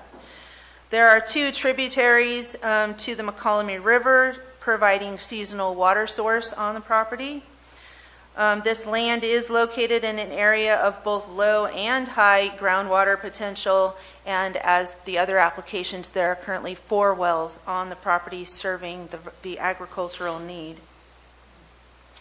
Your Agriculture Advisory Committee did consider this application, and they voted 5-0 for you to establish this contract. August 8th, the Planning Commission did consider this application as well, and on a vote of 4-1, 1 being absent, their recommendation to you is as well to establish.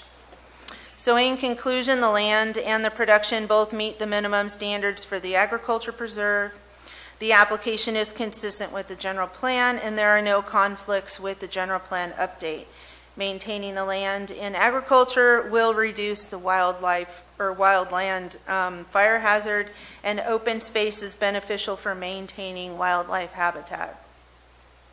There's an adequate water supply to sustain the agricultural operation, and the application again is supported both by your Agricultural Advisory Committee, your Agricultural Commissioner, and your Planning Commission. Pursuant to CEQA guidelines, this project is exempt from CEQA, and a notice of exemption has been prepared. So our recommendation to you is to disestablish Ag Preserve Contract number 34 while simultaneously establishing Ag Preserve Contract 373 for a total of 467.35 acres of land, and to rezone 1 parcel from current unclassified zone to agriculture preserve, signifying the land is under contract. Thank you very much. Is there questions from the board? Seeing none, are there questions or comments from the public?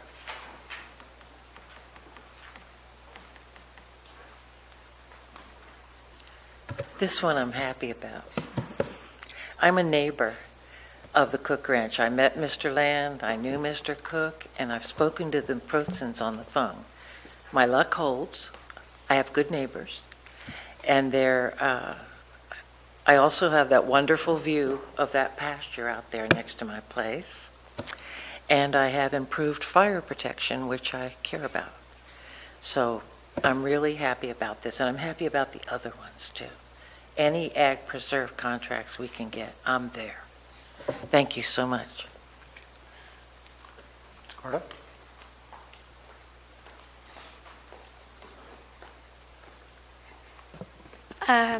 I'd like to bring to your attention that that property goes all the way from Highway 12 over to, I'm not sure whether it's Chili Camp or South Comanche Parkway. And I think it's more than just agriculture preserve. I think that it's a plan.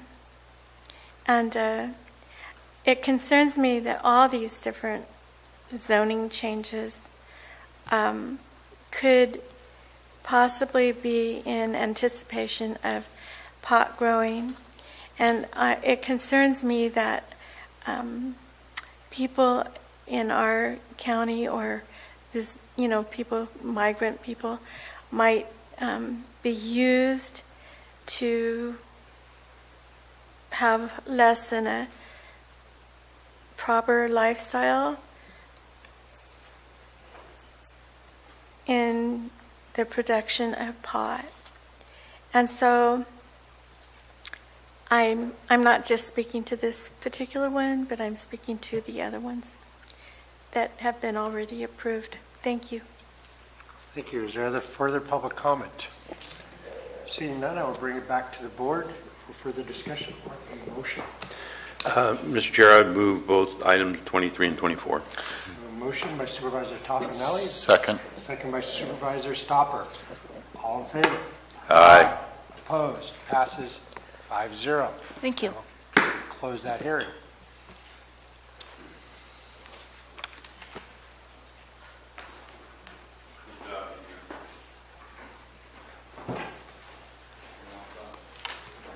Peter's not out here. Gina's running for the door.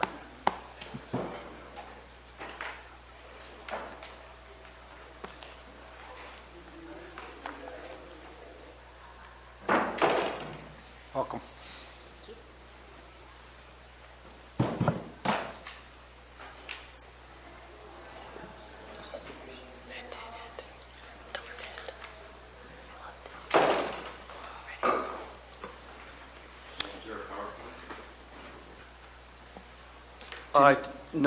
We don't have a PowerPoint. If we need to bring up the actual text of the document, I have it available if we need it. But Item 25 is from the Planning Department to conduct a public hearing and adopt a resolution approving the addendum to the negative declaration and adopting the 2019 housing element update. good morning, Peter Maurer, Planning Director. With me today is Jennifer Gustelum from PlaceWorks, our consultant for the housing element. This is the 6th round of housing element updates. The one element of the general plan that requires timely update and state approval. So we have been in compliance with the general plan or with the housing element requirements when we last updated the element in 2015. These are typically updated in 5-year increments. We are moving to an 8-year time frame, thankfully. The housing element procedure is cumbersome, and it seemed like you just finished doing it and we're starting all over again. So at least with an 8-year program, it gives us a little bit more of a breathing room. The major changes that we're looking at with this update is simply the data information that we need to go through when we look at all of the housing needs, what's the word I'm looking for? Just all the details of housing, employment, the types of housing necessary to serve the residents of this community, people that currently are here as well as people that want to move here, or young people growing up and striking out on their own to try to find housing in the community in which they live. On the whole, we're doing pretty well. We have come close to meeting our regional housing needs assessment almost every cycle, and which is a far cry from the struggles that other jurisdictions, particularly in the populated Bay Area and Southern California regions, where housing costs are astronomical, but they also match the income that people get in some businesses, some industries working in the Bay Area particularly. So it's always a struggle to find housing for the full range of needs in a community. And the housing assessment, the numbers provided by the state to the COG, which then identifies how that's distributed within the regional area. We're very fortunate that our region is just the county and the city of Angels Camp.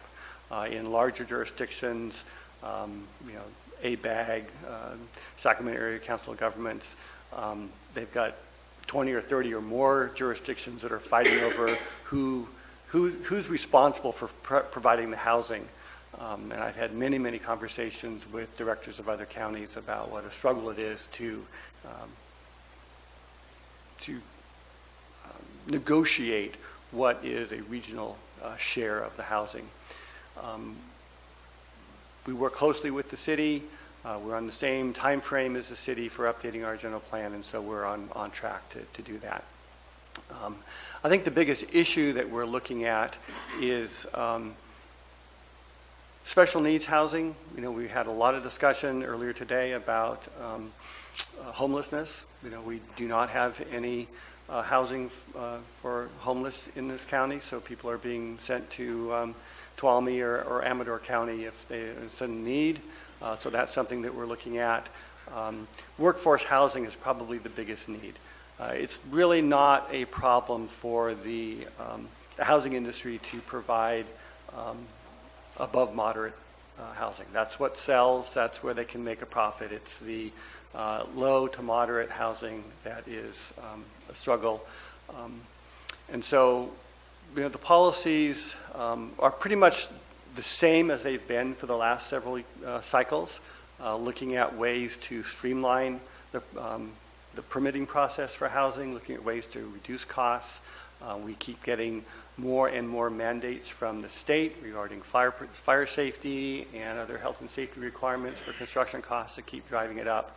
And so what we really looked at this round is what can we do to try to lower those costs, or at least minimize the increased costs, as well as how do we look at the full range of needs.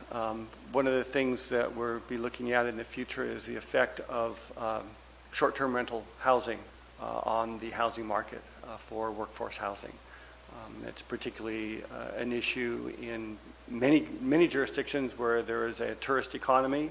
The lodging needs of the community help pay a lot of bills, but also make it more challenging for the people that work in the tourist industries to find housing. As well as just the housing for people like my planning staff or school teachers. Those are the what we call workforce housing, the people that make a decent wage but can't find housing where they want to live. Again, it's not as a challenge as it is in, say, Bay Area communities, but it's still a challenge that we have here. So with that, this has been reviewed by the Planning Commission. They had made a number of edits, which have been forwarded on to you. There is one one note that I wanted to make. Supervisor Callaway pointed out to me the other day that on page 11,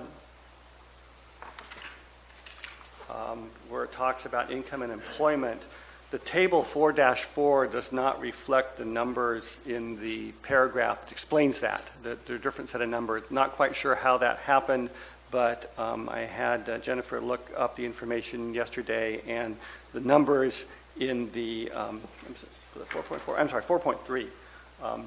The numbers in the table are accurate, and we will be correcting the numbers in the table above that. And this is under race and ethnicity. So just wanted to clarify that the table numbers are correct and not the numbers in the paragraph before that.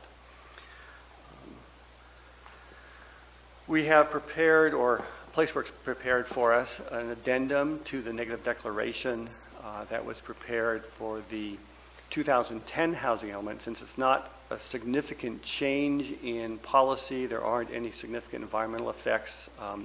We reviewed that environmental document. It's included in your packet. We did an addendum which identifies, where there might be some changes. We found that none of them really rose to the level of needing to do a new environmental document. So we're recommending that you approve the addendum to the negative declaration at the same time that you adopt this new housing element. Do you have any questions for me or Jennifer?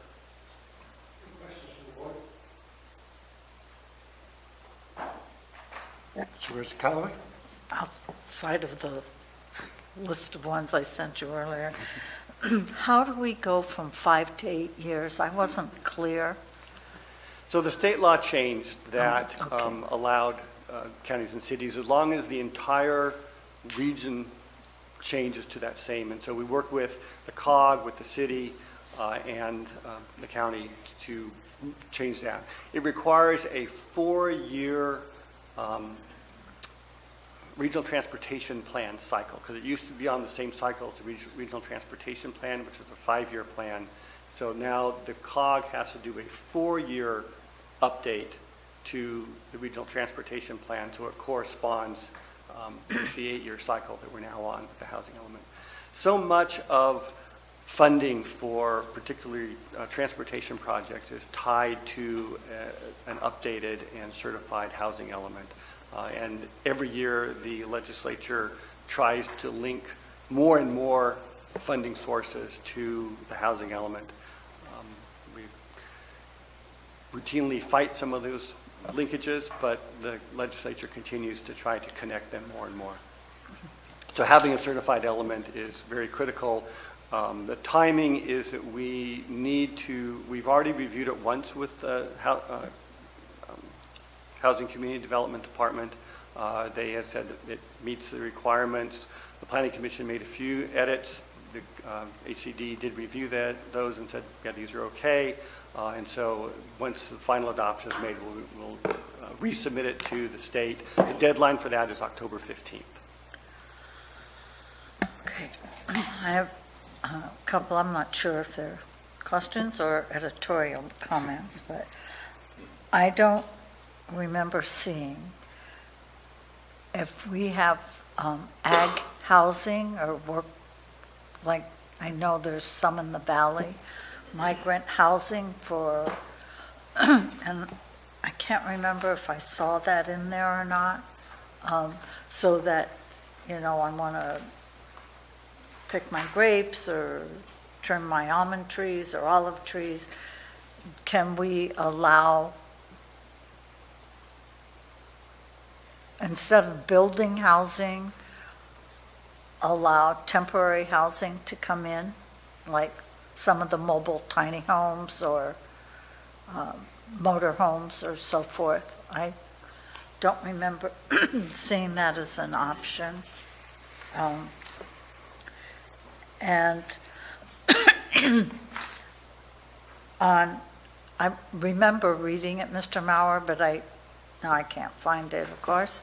You were going to do, or your department, a study in a couple of years or so on the Airbnb. I use that sort of generically.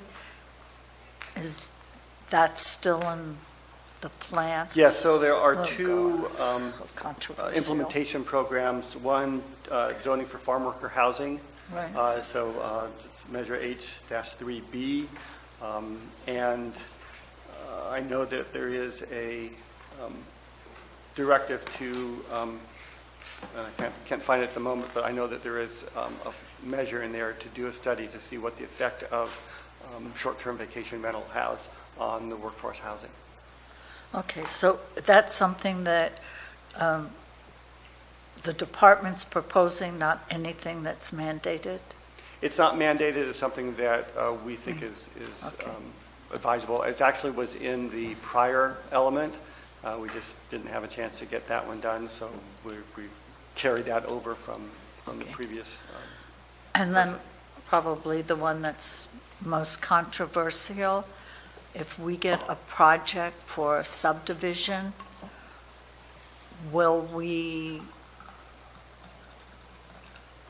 require the developer to allocate X number to workforce housing, as an example? We do not have a measure that has inclusionary zoning. Excuse me, thank you.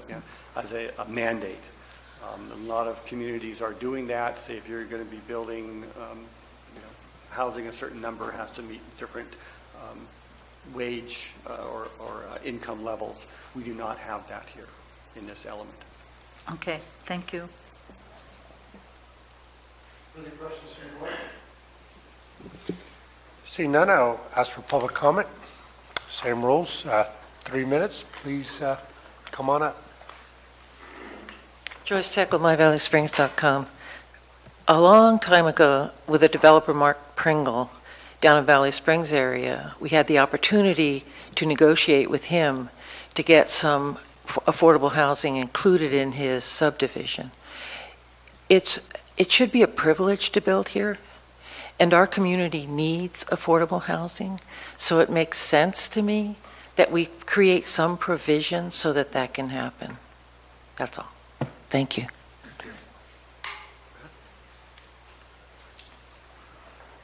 I second that. I think it's really important that people have a place to live and that it's affordable.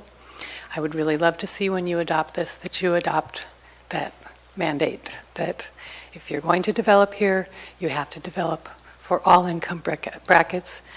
I'd hate to see this place just be a playground for the very wealthy and then hear all these complaints about people in the streets. Thank you.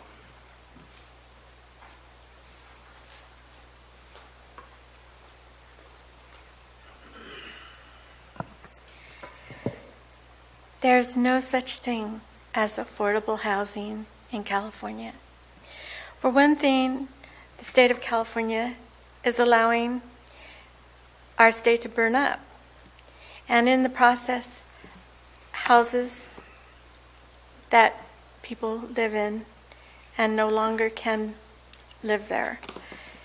In Chico, they're just, it's unbelievable. It's even affecting all the way over to Citrus Heights as far as the huge amount of money that it costs to rent or buy.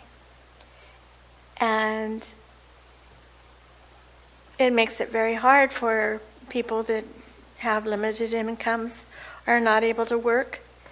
And I think that the government should get out of it and pay attention to putting out the fires quickly.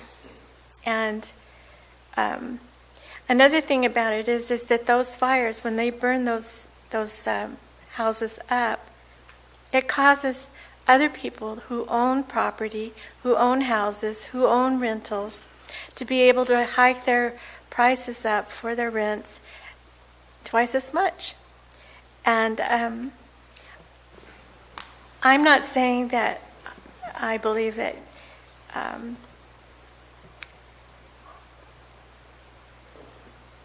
it should be mandatory in the plans to have so-called affordable housing, because I don't believe it's possible. Because what people expect from people to have a kosher house with all the rules and regulations, it isn't really needed in California. California is a warm state. We don't need all the rules and regulations that are required, and people could come up with their own housing needs if it weren't for all these rules and regulations. Thank you. Tom? I'd like to propose that the board consider an edit consisting of adding one word and a comma. And I'm looking at page 135 of the housing element, which is page 608 of the agenda packet. And I'm looking at item H1J, which presently reads, "The county shall develop a program to provide fee reductions, fee waivers, deferral payments, or installment payments for development and/or building fees on replacement projects for owners who lost structures in state or federal declared disasters." And the edit that I would propose for you to consider is adding the word county, which would enable the county, in the event that the state or the feds didn't declare it a disaster within the county, that you, the Board of Supervisors, could declare a disaster and enable you to enact that program at your discretion, rather than only in cases where the state or the feds declared a disaster. Gives you a little more flexibility and discretion. Tom, what package page? 608 in the agenda packet, which is 135 of the housing element. Oh, okay. Thank you. And it's H1J. Thank you.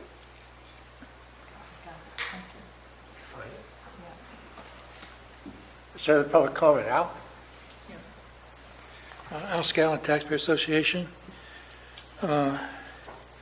We've got some history on what the consequences are when government attempts to control the marketplace.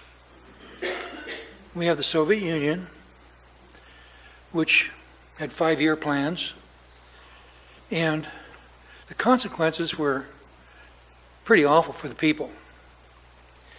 California is moving that direction. It's almost suggesting government is responsible for housing. In a free society, how can government be responsible for housing? But it's It's an oxymoron. It can't happen because people are responsible for their own housing, for creating it, for buying it, for renting it. And so we're thankful that we don't have this inclusionary zoning. That is a very bad idea, which further depresses the housing market because we have a situation of robbing Peter to pay Paul, and it's not a healthy environment to put that kind of approach into the free market. It doesn't work. The best experts in development and planning admit that doesn't work. So we're blessed that we have the wisdom not to include it. We're at a point now where you have a final package, and the only thing I could think of is to, as time goes by and there's further amendments to the housing element, that you focus on making our regulations freedom-friendly and respectful of property rights. By respecting property rights, you allow people to provide, when there's a need for something, provide a way of solving those needs. One such need would be for inexpensive housing would be allow people to rent low-cost housing such as RVs and mobile homes, RV parks, that sort of thing. By allowing a maximum flexibility, you'll be able to meet the demand by allowing the people to meet their own demand. Thank you. Thank you very much. Other public comment? Seeing none, I'll bring it back to the board for further discussion. Or a motion or amendment. Supervisor Callaway? On the way to board this morning, I was listening to the radio, and they were talking about the migration out of California and to other states where there was large migration out, and the primary reason for the migration out of California was housing. I mean, we sort of up here, if you've been here a long time, we think of housing unaffordable as the Bay Area or the Los Angeles area.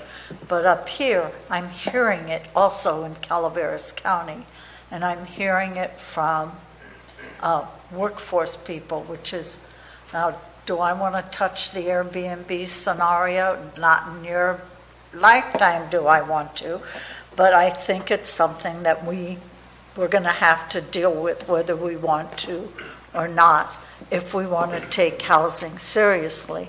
I mean, I've listened to Mr. Segala for years talk this way, and occasionally I learn something from him. But we have a housing element because nothing's happened in the free market to cause us not to have a housing element. I agree, I don't like inclusionary, but I think that's something that we have to talk about. We can't be afraid of it. You know, we heard earlier, I don't want homeless shelters in my neighborhood. You can go to, people in San Andreas are saying, why does everything have to be in San Andreas? You know, why can't it be out through the rest of the county, in Valley Springs, in Arnold? I mean, 2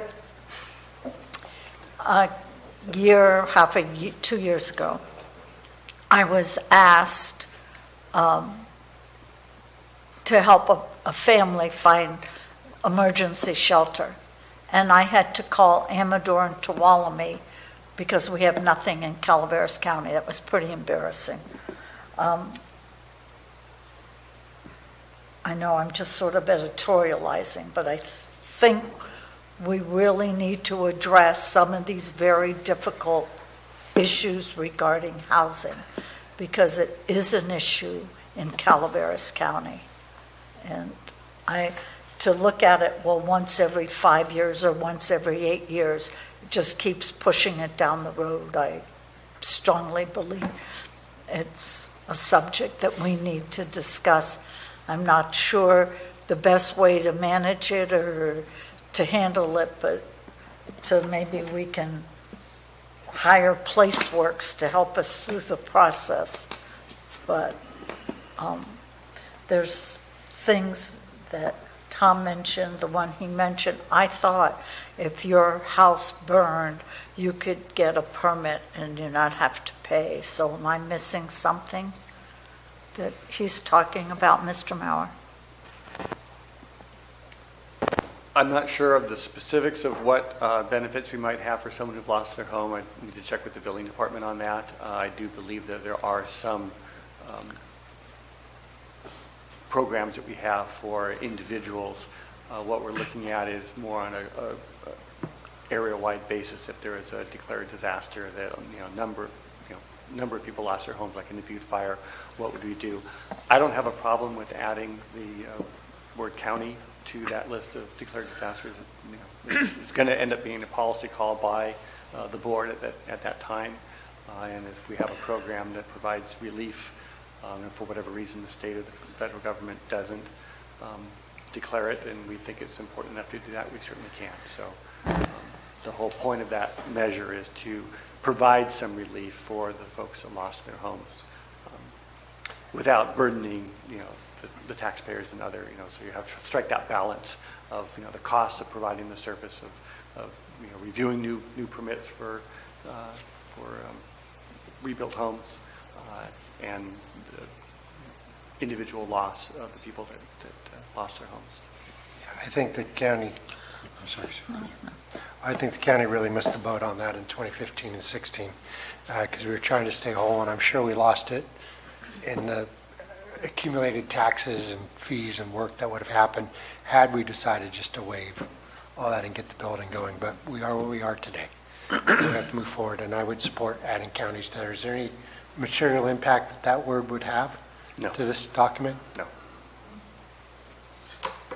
Supervisor Mills? Yeah, my only concern with that is that when you talk state and federal declared disasters, you're basically following Stafford Act and you're following those rules. If we insert something to say county, that kind of messes a little bit with that overall concept. So I would say if we're going to put county in here, it needs to be somewhere in kind of a separate statement so we don't get into the Stafford Act discussions. I don't think that would conflict with the requirements for reimbursement for disasters when there's a federally declared disaster. There's all kinds of various programs that when a state or federal government declares a disaster. This is fairly narrowly focused just to providing fee waivers, reductions, deferral payments on building permits, and I don't believe that we create a conflict with all the other provisions that are in place when a state or federally declared disaster occurs and the benefits that we might get from having that declaration. Chair Overlick, I got other things to talk about, but let's get this part dealt with first. Okay. Supervisor Stopper? I'm good with it as recommended. As without the counties? Adding in counties or? County. Okay. We have a general poll on that. We could add that in for the motion at the end. Supervisor Stopper? Yeah, well, to speak of, I'm happy to add county into this. What this says, though, is the county shall develop a program, Dennis. So that program will be coming to us if, we can look at it, whatever it says. But to add county, I would support that. Okay. So we'll put that in the motion when we move forward. Supervisor Mills, you've got other questions? Yeah. Thank you for including, or being sure that it's included on page 101 about the density bonus. Because I've had conversations with potential developers down in the Copperopolis area about how that would work for them, especially when we talk about clustered housing or we talk about trying to find ways to provide low-income housing in their area without them being substantially hit financially, because now they've moved all of their potential development into one spot on their parcel, and now they can't develop anything else outside of that. We've got to work through that to be sure that they don't, in essence, take a hit for wanting to go in that direction. And I know there's one developer who wants to go in that direction. So SB 435, I think, is a good discussion. I know of several people who have moved out of the state. Okay, I've seen a lot of people move out of the state.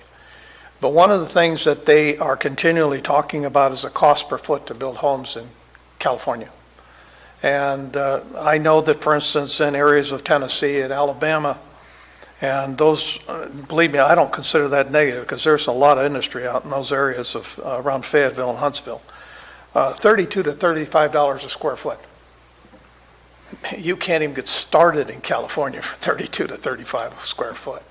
And when they're talking about their water and sewer rates and their power rates and all of that, a $400 water, sewer, power in California is now $135 in those states.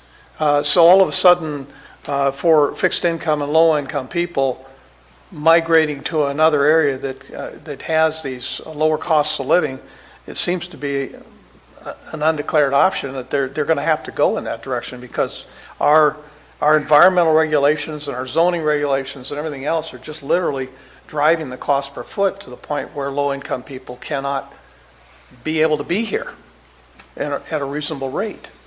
So, yes, we can provide low-income assistance through LIHEAP and all of the LEAP and all the other programs that are available, but is that sufficient to meet the needs that we're talking about on a statewide basis? I don't think so. So although this is great for us to put this down and declare that we're going to have a policy of trying to develop affordable housing, the state needs to kind of look back. And I'm going to give one specific example. We take wood, timber, out of our forests in California. We put them on ships, and we chug them with number 4 diesel or worse to Chile to have them manufactured into plywood to send it back, chug it back to California so we can put it on houses. That's just an example of how far afield we've gone from the reality that is not present in other states. So I'm pontificating here for a moment, but I think it is the challenge that the state feels is if we're going to fix our housing crisis, then we need to fix the cost of housing that is associated in creating that crisis.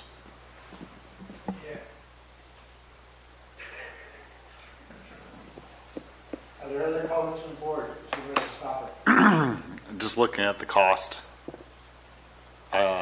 if you're on well and septic and the typical fees, you're paying $46,000 to install that. If you're on water and sewer, initial cost with the fees, $30,000. So anywhere from $30,000 to $45,000 at $35 a square foot, that would give you 1,000 square foot in another state. Other comments from the board? Questions? Is there a motion from the board for this item? I'll move this item. Including the And, change? as modified. We have a motion by Supervisor Callaway for the motion. I'll second. As modified, second by Supervisor Toffenelli. All in favor? Aye. Opposed? Passes 5-0. Thank you. Thank you very much.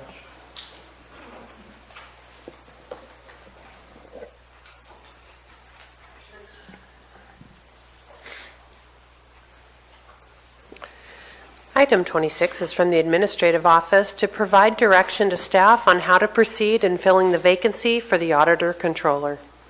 Mr. Chair, can we take just 2 minutes to allow them to? Yeah, good call. 2 minutes to clear out.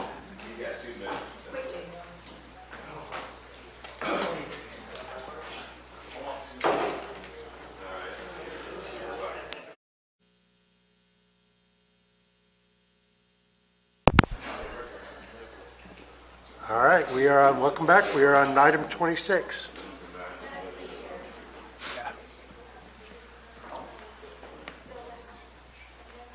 Oh, you read it? Good morning. This item is before the board for staff to receive direction on how to fill the vacancy in the county auditor's position. As you are aware, that position became vacant on September 2nd of this year. Government code requires that the board fill that vacancy. You do have some options on how you fill that vacancy. The board has option to appoint into the position or identify an application process where candidates can be selected from a pool. If you choose to select from a pool, you can either direct the CAO or Human Resources to develop the pool and do initial screening, or the board could choose to interview applicants from the pool. It is important to note that if the board were to choose to interview applicants, as you did previously with the sheriff in past years, you would have to conduct those interviews in public. It is required, regardless of how you choose to select, that the candidates do have to meet all the requirements of the position, including residency requirements. And so with that, I'll leave it to board discussion on direction to how to fill the vacancy. Okay, the agenda item gave us 4 questions to sort of help us lead towards this. Are there any statements before we start going into these? First question is, does the board simply want to simply attempt consensus on an appointee, or does the board want to solicit application? Solicit applications. Okay. Supervisor Mills? Solicit applications. Supervisor Stopper? Solicit applications. Supervisor Toffenali? Appoint. Okay. I go with solicit applications. So, second question is, does the board want to screen applications publicly or through an interview panel? Interview panel. This is scary. Interview panel. There we go. Match made in heaven. Interview panel. Supervisor Toffenali? Panel. Okay, we'll do it through a panel. How many candidates do we want to bring forward to the board for interview? I don't feel like I can answer that. You know, I guess I'd leave it up to the panel. I mean, this is really an important position. Every time there's been an opening that I'm cognizant of for an elected position, we've always had candidates. And No, you're incorrect. We did. Barbara Uke was the only one we did when Jeff Tuttle passed away. That's right. That's correct. And we appointed her. Right, but Jeff was part of an interview that we did publicly for district attorney and Yes. then the sheriff. So, and then has nothing to do with what's recommended to us. I just think we should have a panel, but I don't feel like to put a number on it because one, the qualifications are quite rigid, and I just, so it could be 3, it could be 5. I mean, I don't want to do 10, but I don't think we're going to find 10. Supervisor Mills? Top 3. No more than 3? No more than 3. Supervisor Stopper? I would agree with Ms. Callaway. The pool will be limited in the qualifications. With that, I think we can leave it open-ended and give each person an opportunity to put in an application that would qualify underneath the qualifications. No limit on interviews. Supervisor Toffenali? Well, that doesn't, then why have an interview panel? If you're going to just not have a limit on what you're going to bring forward, the panel is supposed to whittle it down to the number of qualified applications that they feel are the best people for it. I mean, that would be the reason for that. Otherwise, we could just do it in public, which was one of the questions. So I'm not sure where that's going. Would you want to go to top 2? I would, I don't know how many qualified people you're going to get. I don't know if you're going to go out and solicit. Is it going to go out to different channels nationwide? What are we going to do to get these people to the interview panel and go from there? It depends on the number of people you're going to get. I would say 3. If you get that many, you may only get 2 total for the interview panel to interview. I don't know. So But to just say no limit, why do we have the panel? I don't think we're saying no limit, Supervisor. I think, just to put a figure, because I think the pool, as you showed, will probably be quite small. And if, let's say, there's two, and one, the panel says one of the two doesn't even meet the qualifications, then there's one. But if there's 10, I don't think we want to interview. I don't think I want to interview 10 people. Usually we have 3 to 5 that come to the board. This is a significant, it's an elected position. After rereading the question, I would tend to agree with Supervisor Toffanelli and limit it to the candidates that they put forward to the board from the panel to a number 3. I would be fine with. Yeah, I'm in the same spot. I think let the panel screen. Don't bring us more than 3. Okay, the next question was, excuse me while my computer logged off.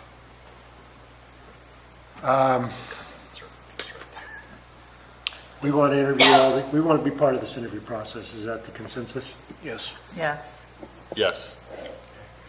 Are there other questions before I go to public comment that we're not giving clear direction on? Just clarity for me, when I hear you say panel, you're directing me to develop a panel, screen the applicants through paper, and then interview and put forward no more than 3 finalists, but potentially up to 3. There may be 1, 2, or might be 1. I didn't know that we were saying an interview panel is just doing a paper interview. No. So the initial paper screening and then an interview process and then put through forward. the panel. Got it. Okay. Thank you. Where's Tupper? One question that's not here is the timeline. I think maybe discussing that. I mean, reading the state laws to appointments, it's within a reasonable amount of time, but that leaves a lot to interpretation. So do we want to discuss the timeline on this, or do we want to kind of leave it out for a few months and let the process go through and see if anybody potentially can put in applications? I would suggest, I certainly would like to consult with Judy on this, but typically at least 3 to 4 weeks as a recruitment process, and then we close it and do a paper screening and view then. What we do with other positions, if at that point we don't have a qualified pool, then we could always extend it. But this announcement has been out for months, so our public has been aware. Maybe not all of the candidates, but we've already had about a 4-week lead time for public that may be interested. That's within the county. Correct.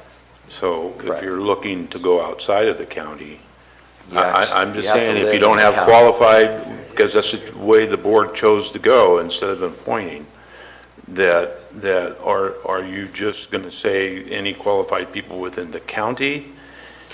I see Marita shaking her head, but I don't see anybody else shaking their head as far as. The qualification is they have to live in the county. I ain't go to Kansas City. I don't disagree with that. Doesn't mean they can't move here and live in the county. Yeah, I just want to clarify, they have to meet the requirements of the position prior to appointment. So as long as they are a resident of the county and meet all of the requirements of the elected office by the time the board takes action to appoint the person, that is fine. Thank you for clarifying that. I think the speed in which we do this is incumbent because of the critical nature of what the staff is needing to do between now and, because you've got a CAFRs to do, you've got some other stuff that's got to be done, and so whoever's going to take this is going to be thrown to the wolves very quickly. So I don't think that we should delay. I'm sure our interim or acting auditor can. I'm not questioning the ability of the staff here. I'm just simply saying is I think it needs to be expedited.